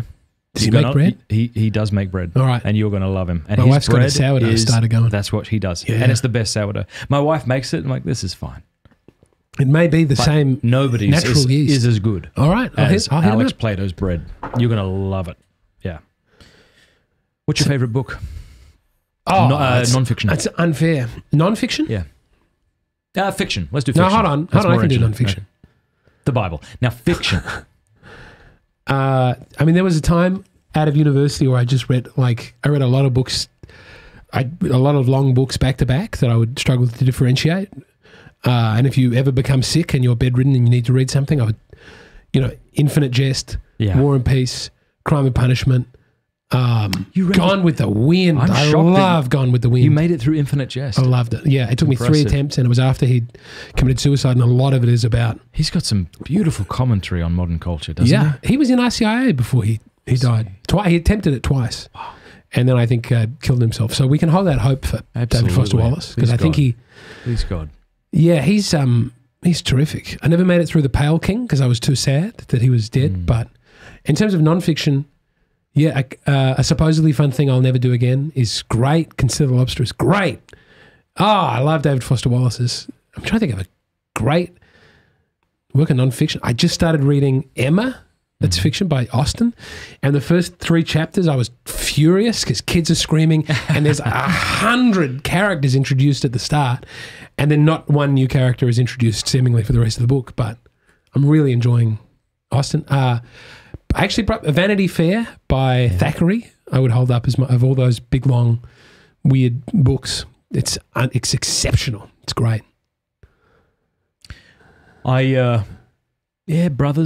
and Lord of the Rings. I never made it through Brothers. I would love to. You will. I started a couple times. I often think that a book for me, especially a book that people tell me is a little difficult, it's like when you go to somebody's house for the first time and they give you a tour. Yeah. And the reason they give you a tour and the reason you like having a tour isn't just so you can see their house, but so that you can feel situated. You understand this world that you have just inhabited. Yeah. And so for me, if I'm going to read a book that's slightly more complicated, I want somebody to help me understand what it's about. You want a lot of good footnotes if you're reading Karamazov. So I can then enter it and... Oh, Shane Smith just texted. We should totally check out what he said to say. Oh, I got to read this. He's responding to a comment we just got, right? So you know who Shane Smith is. Shane, I'm going to ask for your help getting gigs in this country. You know what we're going to do? Nice. You're going to hang out with Shane Smith tomorrow. Make sure we get some photos. We have to do a double comedy header here with you and him at some point. We have to. But listen to this comment that came up. Thrsdy, you're going to love this. This is a comment that came up under the Shane Smith interview. People watching, if you haven't watched it, you need to. She says, my heavily tattooed son introduced me to you. We watched you on Dry Bar Comedy together. He also sent me this video, which stunned and thrilled me as he's been away from the church. I'm excited to see how this plays out. He's a heavy metal guitarist, by the way. Isn't that beautiful? I wish I had gotten tattoos earlier before I knew that, before my priest told me I was not to get them. I often feel it would be nice to have a big Southern Cross. Big Southern Cross on the arm. But I now can't do it. I don't think there's an argument to be made that it would enculturate myself sufficiently, but I do think they're cool. Southern Cross is Wait, what does Southern Cross mean? Well, I don't know what he thinks, but it's a star constellation in the Southern Hemisphere that we have on the Australian flag. It's just a proud part of being an Australian. I love being Southern Hemispherian. Brazil has it as well, so it's not just ours. I love it when they say in Australia, like, it's the biggest arts festival in the Southern Hemisphere. It's like, we just beat Brazil and Chile and Papua New Guinea. Taiwan. Oh, not that Southern, not the Confederate flag, Southern Cross. Thank you for learning us that fact. And right after I said I loved Gone with the Wind. That was important to clarify. Gone with the Wind is a beautiful, sexy, magical book. So I just started reading Harry Potter because I really want to like Harry Potter. And people have told me it's excellent. People you only just got to the school, though. You're going to love it. I'm past the school now. I'm a few chapters past that. And so this is what I'm about to say is going to sound super pretentious, but I actually mean what I'm about to say. So I'm sitting down and I'm reading it. I bought the hardbound copies. I was really excited to get into it. And I like it. She's a very excellent writer and the story is great. But I just don't care that much. And so I bought a collection, you were with me, of Tolstoy's novellas. Yeah. And I was in bed with my wife and Peter, and it was very early in the morning, and I just said, well, let's read a story. And we read a novella from Tolstoy. The two of them and me were gripped. Yes. So it's not like it's this highfalutin stuff. My 9-year-old son loved it, and I thought this is so much more edifying. It's like very readable for anybody. So I'm moving to Austria tomorrow for 5 months, as people know. You're taking the Tolstoy? And I'm going to take the Tolstoy and leave Harry Potter, which obviously is a better idea probably. But I like the idea of reading fiction that's not... There's a moment early on in the second Harry Potter where he's taken from his sad orphan life and he gets to go and spend the summer with what is a thinly veiled Irish Catholic family. They're poor, they have too many kids, they have red hair. Ron's family. Ron's family. And it's like, so astoundingly charming and nicely written. What I love about that, I haven't gotten to that bit, so you can follow up, but what I love about what seems to be happening there is that the author is showing the beauty and wholesomeness and goodness of this large family, even though they're poor and that people make fun of them. I mean, I think theologically we would break with J.K. Rowling on a lot of things, but she's I think, just like the best creative example of Anglicanism in the world today, or of whatever that. Is she a practicing Anglican? English? I don't know the extent to which she's practicing, but she said she was a Christian, and Harry Potter is transparently a Christian. How so? Self-sacrifice. It's about resurrection. I won't spoil things that happen towards the end, but it is deeply, heavily informed by the Christian worldview. And she's got maybe a more lukewarm version of that than, that makes more concessions. But I can definitely see why she would not tolerate the trans thing. Because, again, she really believes in truth, right? She's like, I'm not going to go along with this thing that people are telling me that I can't make sense of. And got into all that trouble. No, I love J.K. Rowling. Is she still getting into trouble? Oh, she'll just keep getting it. But they love making money off her. It's nice to watch the big companies squirm that they want her intellectual property, they want her money, they want to make all the movies and the video games, and they want to make documentaries about her work while separating themselves from her and talking her down wherever they can. Trotting out someone who was in the movies to say, but we don't agree about this. Don't you think that the trans movement is eating its own head? It doesn't seem like it's got much steam left, Doesn't feel like it's got much steam left, does it? Don't. Yeah. I see what's going on. Yeah. It's certainly the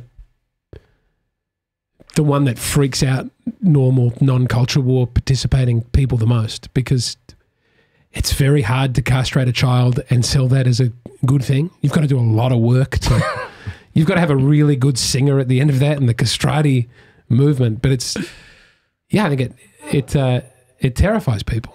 Yeah. Daniel wants to know, why is James McCann such a cool guy? Stay off of marijuana. Good.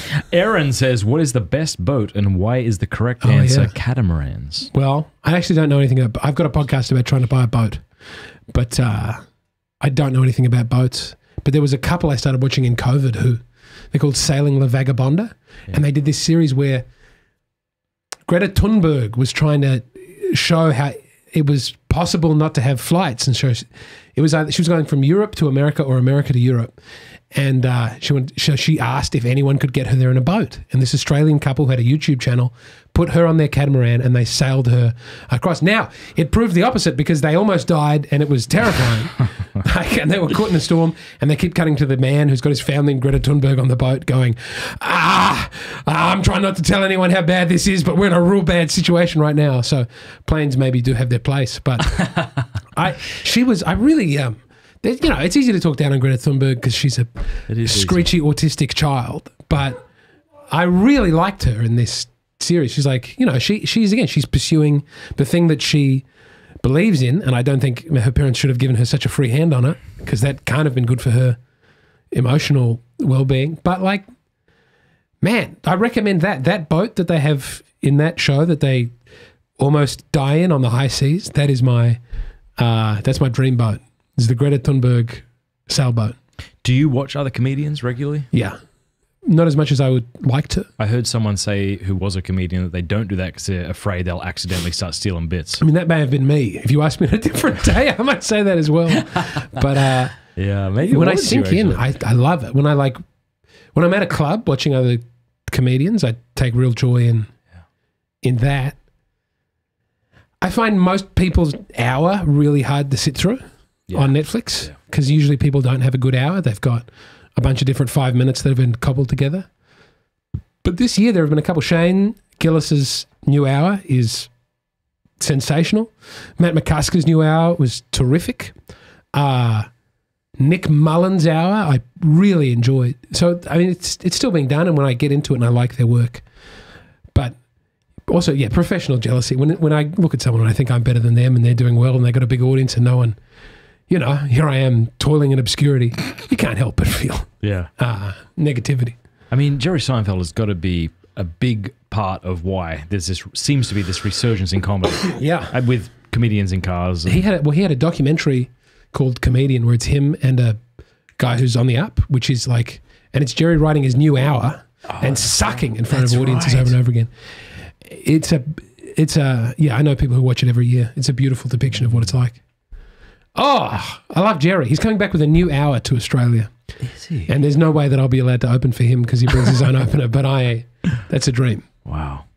What do you do for fun that's the least impressive? When you're at home. I play a lot of chess on my phone. Do you? Yeah.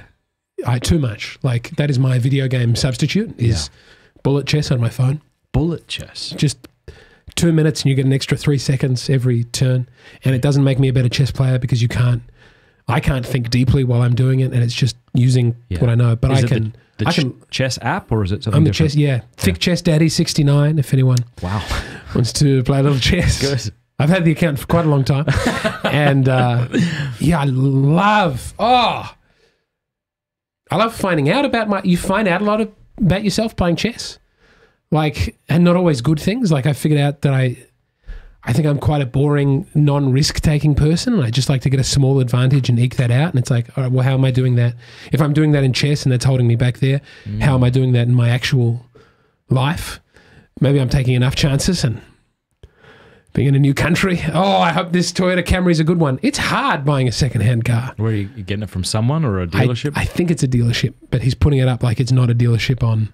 I see. Man, I'm livid with how Facebook Marketplace works in America. Right. People put up like a decent price for the car and then you read through it and then they go, as a down payment, you go, oh, what's the stuff you? Don't get me involved. Yeah. And then people going like, car's great, everything's great, doesn't have an engine. You know, why have we left that until the third paragraph? And it's also, I don't know about cars. I don't know if the car I'm about to buy is a bomb. Yeah. But, I left my car in Australia. I had a Volvo XC90 with a terrible turning circle filled with crumbs and yogurt from the children. Crumbs and yogurt. Yeah. And also a car is like the perfect recording studio in terms of how it's shaped. If you want to just sit with a microphone somewhere and you don't have a proper Matt studio. Walsh did his really? podcast in a studio in a car. I do mine in my car, yeah. Do you? Well, at the moment I'm doing it. I tried to do an episode this week and I woke my whole family up. I came downstairs from the bar. I came over from the bar and I was too loud. Oh, yeah. It's hard. I got to find a space. It's fine. I'll have a Toyota Camry very soon, and I'll be hunched up talking about having a boat. What is your wife looking forward to about being here? I can see what you're looking forward to about being here, obviously. Yeah. Community, traveling, comedy. The communities are big for her and growing in the faith. She's never seen America, so she was quite nervous before she came in about the guns and the violence and the media perception. Yeah. But like, man, once we have a car and we can just go to see a Carnegie museum, to see we walked down through the Steubenville downtown and we went to the Carnegie Library, and it's just like a new public library and a new way of running it.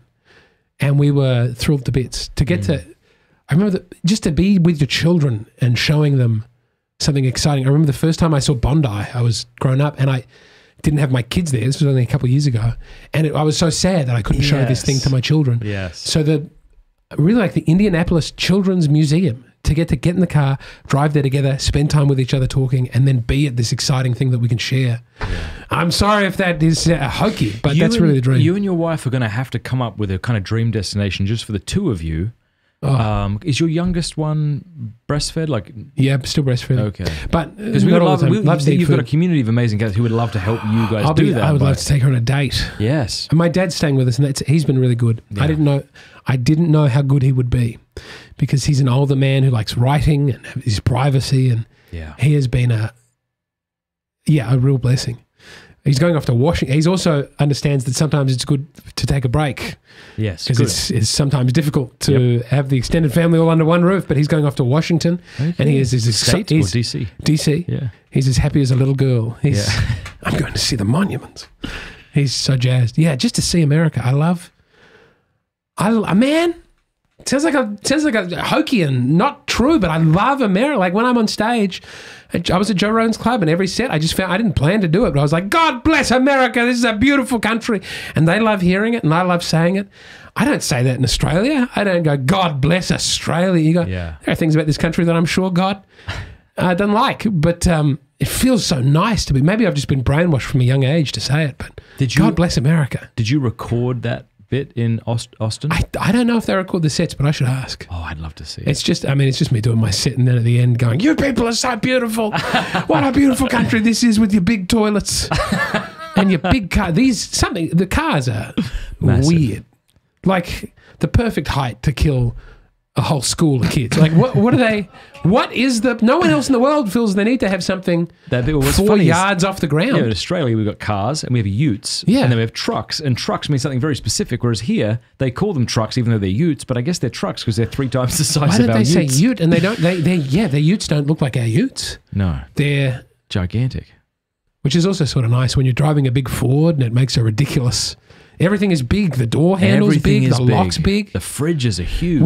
This is going to be so uninteresting to everybody, but let's find do out. it. When you open a can in Australia, it doesn't quite make the noise that a can makes in a movie. I think that the lid is slightly thinner. Okay. It's not as the aluminum, as you would say here. yeah. But when I opened an American can and it went, and it was like a sound effect of a can opening, I was moved. I was transported not to another place, but to the place I was in. Yeah. Oh, Have you found a favorite American beer? they all suck. This one's, Sierra Nevada's all right. But God bless America. No, God bless America, but the beers I can't. They go, everything is either like inoffensive and sugary and flavourless. Well, I gave you or a they've Yingling the other night. Did you hate that? I liked the Yingling. That was like in the realm of the hops have been turned up. But it's just like they're like, these beers are unsophisticated. Let's throw as many hops in that as possible. Yeah. The Cooper's Pale is the beer. I was shocked in Australia at the airport when I bought a Cooper's, just one Cooper's, and it was Yeah. about $15. Oh yeah, they hurt you. They hurt you. When I was at the airport in Austin and they had vending machines for flowers, like on your way out, you can pay not to a person, but just get presumably you've done something terrible on your trip and you need to make that up to the wife very quickly. A bouquet vending machine. Yeah. What a country. What a weird country. Also, just having been in New Zealand where everything was great, but it's like small and very expensive. Something about, I was trying to figure out why the landscape in America was so moving and why in New Zealand it's picturesque and the photos look great. So good. But it doesn't I wasn't moved in the same way by, I think it's because there's no big animals in the forest that can kill you in New Zealand. There's not one mammal. It's just all Same in birds. Australia. Well, a croc will get you. Oh, croc's You go the pretty wrong big. way. There's still Yeah. this stuff out there. Sure. But the thought that there are like wolves and Bears. Bigfoot. deers. Yeah. Yeah. Oh, I'd love to get into it. I'd like to go to Yellowstone and have a bear attack me and have to fight him Fight off. it off. That'd be a great story. I remember being in Canada and winter had passed and we were helping someone clean up their driveway. We were putting our hands under all this wet wood and carrying it. And I thought, because I was 20 at the time, like 20 years of living in Australia has taught me never ever to put your hands in wood like this because there's spiders and snakes and all things that'll kill you. You just touch the wood. But I'm less afraid of these perhaps more deadly things like king brown snakes and redbacks than I am these giant things that could hunt you and stalk you and eat you. I don't like that they're reintroducing the rewilding thing in America. I do find that. What's this? Like there'll be areas where wolves used to be and they've gotten rid of all the wolves because they kept killing people's, everything. And they're reintroducing wolves. They're rewilding. They're like trying to get wolf life back. As much as I love that there's wildlife here, I think it's a mistake to, once you've gotten rid of it, just be happy that it's gone. Yeah, Let's not bring snakes back to Ireland, Yeah. All right. This is fun. Thank you for being on my show. Well, when you're back from Austria, I'm going to meet this Shane man. Yep. He seems nice. This is great. I've had a wonderful time. I'm going to go and haggle with a man about a Camry. That's good. At a dealership, though. I haven't haggled at a dealership ever. Do you have a number that you're not going to come down from? That you know that if he doesn't take it, you'll just leave? Well, he's not going to be watching this, so I can say that he's already asking a very reasonable price. So if I don't get any ground, I still have to buy that car. But now, do you need? Because I'm going to Austria, I just got this, universal license or whatever. Do you have to do something like that? There are some states where I can't drive in, and you can only get that universal license in the country that you're from. Yeah. But if I stay out of Alabama, I think they'll allow me to have my... They don't seem to check. There's like a much lower police presence on the road. I read on the Wikipedia about the one speed camera in Steubenville yeah, that they got rid of because the townspeople decided Better not to have it. I don't want that. Yeah. No speed camera. That's very dangerous. No seatbelt, no speed camera. James McCann, in memoriam. 1991 to 2024. Just put that down there. Cindy says, when James, I am blind as a bat, when James is ready to see the Grand Canyon, we're ready to help him out here in the West. I'll do it. If you can put us up, we'll come. I don't know you. You're probably a nice person. I would love to see the Grand Canyon. I would too. I've never seen it. I'd love to go to, where do I want to go? Wyoming. I'd love to go see Wyoming. Yeah. I've never been there. I've been to almost all states, but... Is there a big town in Wyoming with... I don't know. It's a square, right? It's just like a perfect geographical square. It's very sparse, very rugged. That's all I know. Some of the states, I can't believe they get to be states. Yeah. They're so small and they get 2 people. Rhode Island. Rhode Island, you got... I just found out that people live on one of the small islands in Hawaii. Like you look at Hawaii on the map, none of them are on the big island. Yeah. I'd love to go to Hawaii. I've got to break up that flight. That flight's obscene. Yeah. Yeah. How long is the flight to Austria? I don't know. Probably about... Well, I go to Amsterdam, so it's probably like 7 hours or so. Yeah. That's not too bad. You'll get through that. Yeah. And this is what I've learned now, right? Because I'm a lot more awake in the morning, obviously. So traveling in the morning's nice. Yeah. But with kids, I want them to sleep. Yes. And I don't want them just to watch movies. Yeah. So we're going to leave about 8 p.m. from Detroit to Amsterdam. So hopefully they'll fall asleep at some point. And your kids are old enough that you can drink on that flight. I just started doing off the big flight. I don't know if this is illegal or what, but I bought the duty-free bottle of Jack Daniels and the Coca-Cola, and I went to the disabled toilet and drank half the Coca-Cola and just had a Jack Daniels on the flight because they were going to, what do they charge you? They charge you like $15 a drink on the flight. And I got very drunk and watched Lord of the Rings and had a conversation with a man from Denver. And my wife had to come over with the children separately. Well, that was the worst thing I've ever done. I'll never not be sorry for it. I have all the things. The chemical alterations. No, I have all the status, so it's all free. I travel so much with Delta that it's... to get into a nice lounge. That's nice. Yeah. Makes you feel... But the flight... I'm trying to write something for New Polity about how they won't make flying pleasant. Like something about trains was always nice. And there's a romance about trains that in the airport, no matter how much money you have, no matter what you're doing, unless you have a private jet, they find a way to make you feel like an animal. Yeah. Have you ever been on the GAN? No. Up and down the guts of the country. I did the overland. Perth to Sydney, isn't it? Now, hold on. I think it's Perth to Sydney. The GAN is Adelaide. I think the GAN's Adelaide Darwin and the overland is... Oh. Is it the overland that's Perth Sydney? But I love those trains. They got rid of the sleeper carriages, but that's my... Come on. That's my fantasy. The I get to GAN do is one of the on longest train. rail rides in Australia, stretching from Adelaide. You were right. I got it. My apologies. Oh, no, I know. In South Australia to Darwin. I would so love to go to the GAN. It's like $3,000. So it's not like a convenient way to do it. Is it... Do you feel like an animal on the GAN, I guess? Is it nice? Oh, they'd bring you the most succulent meats and cheeses. and little chandeliers. Yeah. Sometimes what my YouTube algorithm falls into someone just like doing a train, like most expensive trains, and they're like, look at this on the Japanese bullet train. I've got my own toilet. And I go, gee, it'd be... The GAN prides itself as being a somewhat upper class I think they're trying to sell themselves as a la-di-da experience. Yeah, I like that. It's too outside of your Pints with Aquinas brand to suddenly pivot to the GAN lifestyle experience. Today on Pints with Aquinas, I'm in one of the best hotels in the world. Yeah, I'd say so. That's funny. Gee, I wonder if I have wiggle room. I would so love to have as a business expense. I'm buying a $6,000 bottle of water. No, it's good to deprive the self. Tracy KD pointed out, and I remembered this, Shane Smith, who you'll meet tomorrow, calls Wyoming one big Walmart parking lot. His dry part special. I mean, that's risky because you're going to be in Wyoming one day to do stand-up. I also really enjoyed my time in the Walmart parking lot. It was magical. This big Marion blue that they've got it painted. Mm-hmm. Walmart is a very special place. People talk it down, but... You like it? Oh, I liked it for 25 minutes. And then I wanted to vomit and lie on the ground.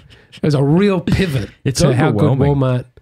When my wife and I used to live in Ireland, we came... I see how I pronounce Ireland? Yeah, you get it right. It's like when your wife says Melbourne. Yeah. And it's just one bit of the accent that sticks out. I came back and we went into a Walgreens in Dallas because my in-laws live in Dallas. And the two of us nearly were shocked at how big it was. It's weird that you can buy cigarettes at a pharmacy. It is weird. Yeah. Everything is a health food store, and then they got malt liquor. Not to mention get the COVID jab at a pharmacy. That's a joke. Wow, they were making money doing it. They were getting paid per jab. Excuse me, I'm not going to... we'll just leave that out. We touched a nerve. On Minecraft, that's what we're talking about. So basically, whenever we say things that I are trust the potentially science. offensive I believe to in the YouTube, science. Did you say? we say, Minecraft? well, on Minecraft, I think it's all... The pendulum's about to swing back the other way. I keep saying that. It's never going to happen. here's my goal. Yeah. And we'll see in 3 months if I'm able to make it work. I want to get you in front of Daily Wire Yeah, please. executives Please. and people I'll take you up and on it. managers. I want to get you I would down. record a Daily Wire special in a... I want to make that happen. I would like to help I them. say I got no I'd control like to except I help can make them an introduction. with what they're doing. I like that they're trying to make like just normal, open for Yeah. consumption movies and Yeah. have an alternate road. And it'll be nice to meet Ben Shapiro. And Well, he lives in Florida. I was just down there recently. He Yeah. doesn't live there, but maybe we can get you meeting him. I want to Their push last him. movie was terrible. Did you watch it? Lady Balls? It was absolutely awful. Did not get to... Awful. I heard you say it was bad and then I didn't watch it. Yeah. I respected the fact that they tried, and I thought the premise was great, and I love when people give Hollywood the middle finger. I'm all about it. Look, It if just, I can cycle back to something 3 hours the ago. only problem was it wasn't funny. It's hard to... being funny is... If you have anything else that you're trying to push or any agenda or anything that you're trying to teach or anything, the funny disappears. I don't know. It's like a poison that touches Yeah. it. So there's also, if you just set out to make a comedy movie and it happened to be about that, you could probably do it. But I imagine there would still be some confines of things that you would be funny that you could reach out and do in a movie that you just couldn't do in a Daily Wire Yeah. film. Maybe I'm wrong. Daily Wire, write me a big check to write a script and see if I'm right. What is one of your funniest movies? Oh, it's not fair. Well, before you, Do you know what? The one I most recently watched and watch again, and I couldn't believe how funny it was It's a Wonderful Life. I never grew up with It's a Wonderful Life. such a good movie. It's never on TV in Australia. It's so dark. It is It's dark. so funny. And then I went back and watched a bunch of other Frank Capra. It Happened One Night. It was like the first romantic comedy. I can't wait to watch it. It's outstanding. It's so funny. Clark Gable and a really great actress. Did you watch the Twilight Zone growing up? No, I no, highly no. recommend that too. Did you get that? Well, not in Australia, but people started telling me about it here. I started watching it with the kids. They love it. It's Yeah. excellent. It's so funny when you go back and that there, like some things are hokey. Some things when you go back and watch something from Yeah. the 40s, you go, it's unbelievable that this was ever made at the time. But then you watch like Hitchcock. Absolutely. And it's alive and it it's could the be made best- today. Yeah, he's nailed the genre and no one can Yeah. improve upon it. That's how it feels. He's, so it is nice to go back and find those old things. And it wasn't funny, but I watched All Quiet on the Western Front. I recommend I that. didn't watch it. It's German boys dying in trenches. Oh. Well, I wept like a... I was very emotional. Really funny. I asked Peter Kraft, you know who that is? No. He's a philosopher from Boston College, brilliant guy. Yeah. He'll be up there with Lewis and Tolkien once he's passed. I mean, he's incredible. I'll take his book. Have you got a... Yeah. Yeah, you know what? I'll give you a signed copy of his book. We have one in the lounge. Write So your name in it remind too, me. so I don't abscond. No, I want you to have it. That's why I'm Oh, giving no, you I'll a take signed it. I'll copy. take it. Let's see it. But what did he say? Well, I asked him what his favorite movie was, and I think he asked me mine first, and I gave a very embarrassing answer, then he gave a very good one. What was your answer? I was like, Dumb and Dumber. and, very funny. and he said, that certainly is a stupid movie. And I'm like, oh, what's yours? And he went, A Man for All Seasons. I went, I just watched A Man for All Great Seasons at movie. my priest's recommendation. Great movie. Wales, Richard? And I read it on the flight over here. I got the script. Did you? This is weird. It's Such a good movie. He was only made a saint. Is it Thomas More? Yep. He was only made a saint in the 20th century because the Church of England was continued to be against him. And before I watched A Man for All Seasons, I watched Hilary Mantel's story about him, Okay. which is Wolf Hall, which is like a pro-Cromwell Yeah. retelling of that, it's got a great actor in it playing Cromwell, but it's like evil. It's an evil depiction of this great man and his conscience. The movie, A Man for All Seasons was... I couldn't believe that no one had recommended it to me. It's so before good. then. Well, that that's I'd gone another 30 example, years. right? Where you think of this as old, it might be hokey. No, it was it's more so powerful alive. than Braveheart, I thought. I was that moved It's by that it. good. There's interesting. There are. Oh, can I get one more Big Mel one? Signs. I haven't The watched that in a performance long Mel Gibson time. gives in Signs is my favorite acting I'd love performance to go back ever. and watch that. Yeah. I'm putting it out here. I'm never going to have an opportunity to say, I want to meet Mel Gibson. Mel, if you're out there, I love you. And I'd like to meet Mel Gibson if that's the one. Axe I Can Grind. I love Mel Gibson. Yeah. And so many people in the Catholic thing are 1 or 2 degrees removed from Mel Gibson Totally. or remember him from one time or another, that he is like obviously he's had demons that he's struggled with, and he's evolved as a man. The most talented person to come out of Australia ever. Like, unbelievable. Even when South Park did all the directors, and they were like, Mel Gibson's a crazy person in his underpants running around or whatever. They still came back to it, but man, he's a good director. He's an unbelievable director. Just a genius living in our time. Anyway, I love you, Mel Gibson. I don't know if Mel is a local subscriber. He might be. There's an above 20% chance, I would say, that Mel is. There are movies that the kids hate the idea of, but as soon as it turns on, they're gripped. A couple of examples. We watched one last night, Sound of Music. Yeah. Mary Poppins would be another one. There are movies, I'm not going to bloody watch Mary Poppins. She's incredible. Yeah. Princess Diaries, she's great. I haven't seen it. Julie Andrews. It's Princess Diaries is not as good as those other movies, but Julie Andrews is magical. Beautiful. Yeah, when it's a lot of the older Disney ones are just, I don't know when the last great Disney movie was, but they were on a formula for a while that was just churning out nothing but great movies. Yeah. Here's a good movie I want you to check out. All right. 3 Billboards Outside Ebbing, Missouri. I didn't watch it. Highly recommend it. 3 Billboards. All right. Outside Ebbing, Missouri. Is it Doris Lessing? What's it? No. Why am I saying Doris Lessing? What's the actor's name? Actresses. I'm really bad at names. 3 Billboards. Starring Frances McDormand and Mildred Hayes. Who is Doris Lessing, and why has that name come to me? I watched this movie with my wife and I said, this is like... Doris Lessing is a Zimbabwean novelist, excuse me. It kind of gave me faith in movies again. It's possible for movies to be beautiful and thought-provoking and... Yeah, I couldn't tell you more than just a bowl of Skittles, you know? I liked the first Wonder Woman movie. Yeah, that was good. And I think there's a lot to be said about how, like... She's so beautiful. She's also like, she's the church and it's like self-sacrifice and the Blessed Mother she's a hero in a very feminine way. Yeah. And so I took my wife as like the first thing we were going back to see after a year of not being to the cinema because we'd had a child, to the second Wonder Woman movie. Walked out. One of the worst things I've ever had to see. I couldn't believe it was disgraceful. But yeah, like a good current movie. I couldn't tell you the last great movie that I had seen. I'll watch that one. A lot of bad movies. Let's make good movies. First thing I'll do is I'll go online and just type in family review to see how much sex are they about to surprise me with. And if there's not, then I'm really trying to think of like one good movie that I've seen of late. All Quiet on the Western Front was a newer movie that was really good, but very bleak, and I would never show a child. Oh yeah, please that film. Darkest Hour.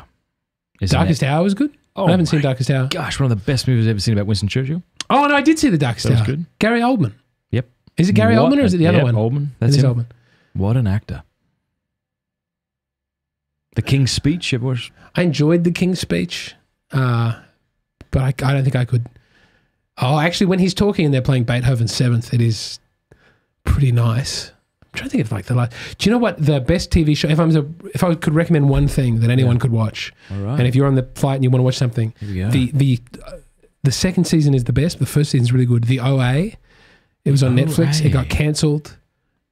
Britt Marling is, I think, the best person working in show business today. It's about a girl who disappears and she was blind when she disappears and she comes back having had an experience. And it's her sitting in a room with, she goes out and finds children from the local high school and has this like mystic message that she has to convey to them. And you don't really know how much is her being insane and it's a lot of flashbacks and this is one of the reasons it was cancelled is it's quite hard to talk about in a compelling way. But she's just made a show that was really good. It didn't move me the way that the OA moved me. And they didn't surprise you any hardcore homosexual pornography for fun? There was none of that? You know, you got to leave that with me because I don't think there is. But it's made the OA is having a blow up moment now that people are going back and finding her back catalogue. And it's, oh man, Thrsdy, you ever watched the OA? No one watched the OA. And when it was cancelled, people had hunger strikes outside of Netflix because people went loony. Wow. It's, I don't think, there's not a lot of sex in it. Did they say that? I mean, I haven't seen what kind. I will peruse it again with a more keen eye. It's if you think you can handle the OA, if you're a person who inclines towards asexuality and self-control, I recommend it. Justin says, Matt, favorite go-to cigar? Does go-to mean what you have regularly or the kind of easiest, cheapest one? What does that mean? What did you just have then? Was that a, What was was that a this luxury? one? Yeah, this is actually quite good. This is a HVC 10th anniversary. I really like that. But And you still can't get Cuban cigars in this country? I do illegally all the time I love it. You're open. on Minecraft. Oh, there we go. Thank you. What? Now you're a big cigarette smoker. Would you ever try a cigar? I try cigars. You just don't. I smoke a lot for like condensed periods of time. Then I'll go a few months without smoking, and it's quite hard in America because they're so cheap. Yeah. The price really did stop me doing it in Australia.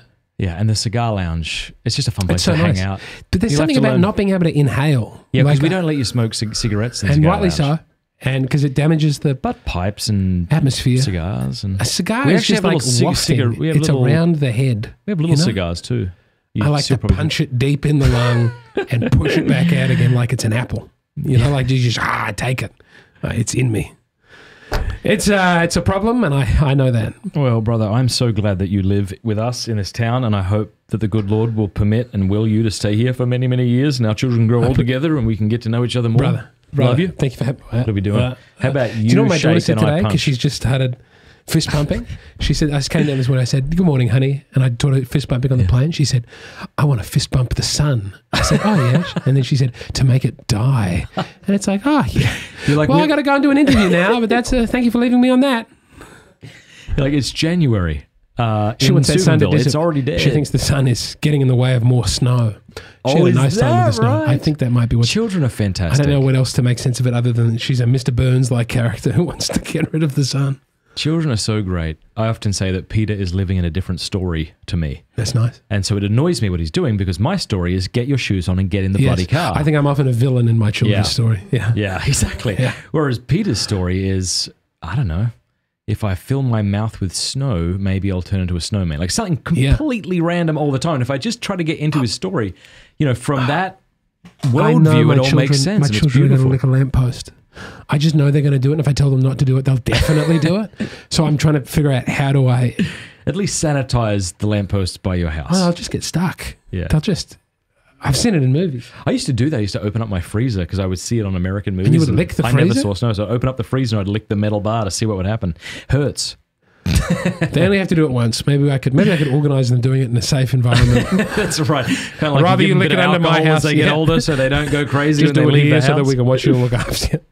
Well, I'll go buy that car and we're going to watch the Steelers. Thank you so much for having me on. This is beautiful. God bless you, brother. Thank you, God bless. Thrsdy, and happy birthday to Thrsdy. Everyone say happy birthday in the comments section of Thrsdy and tell him he's amazing.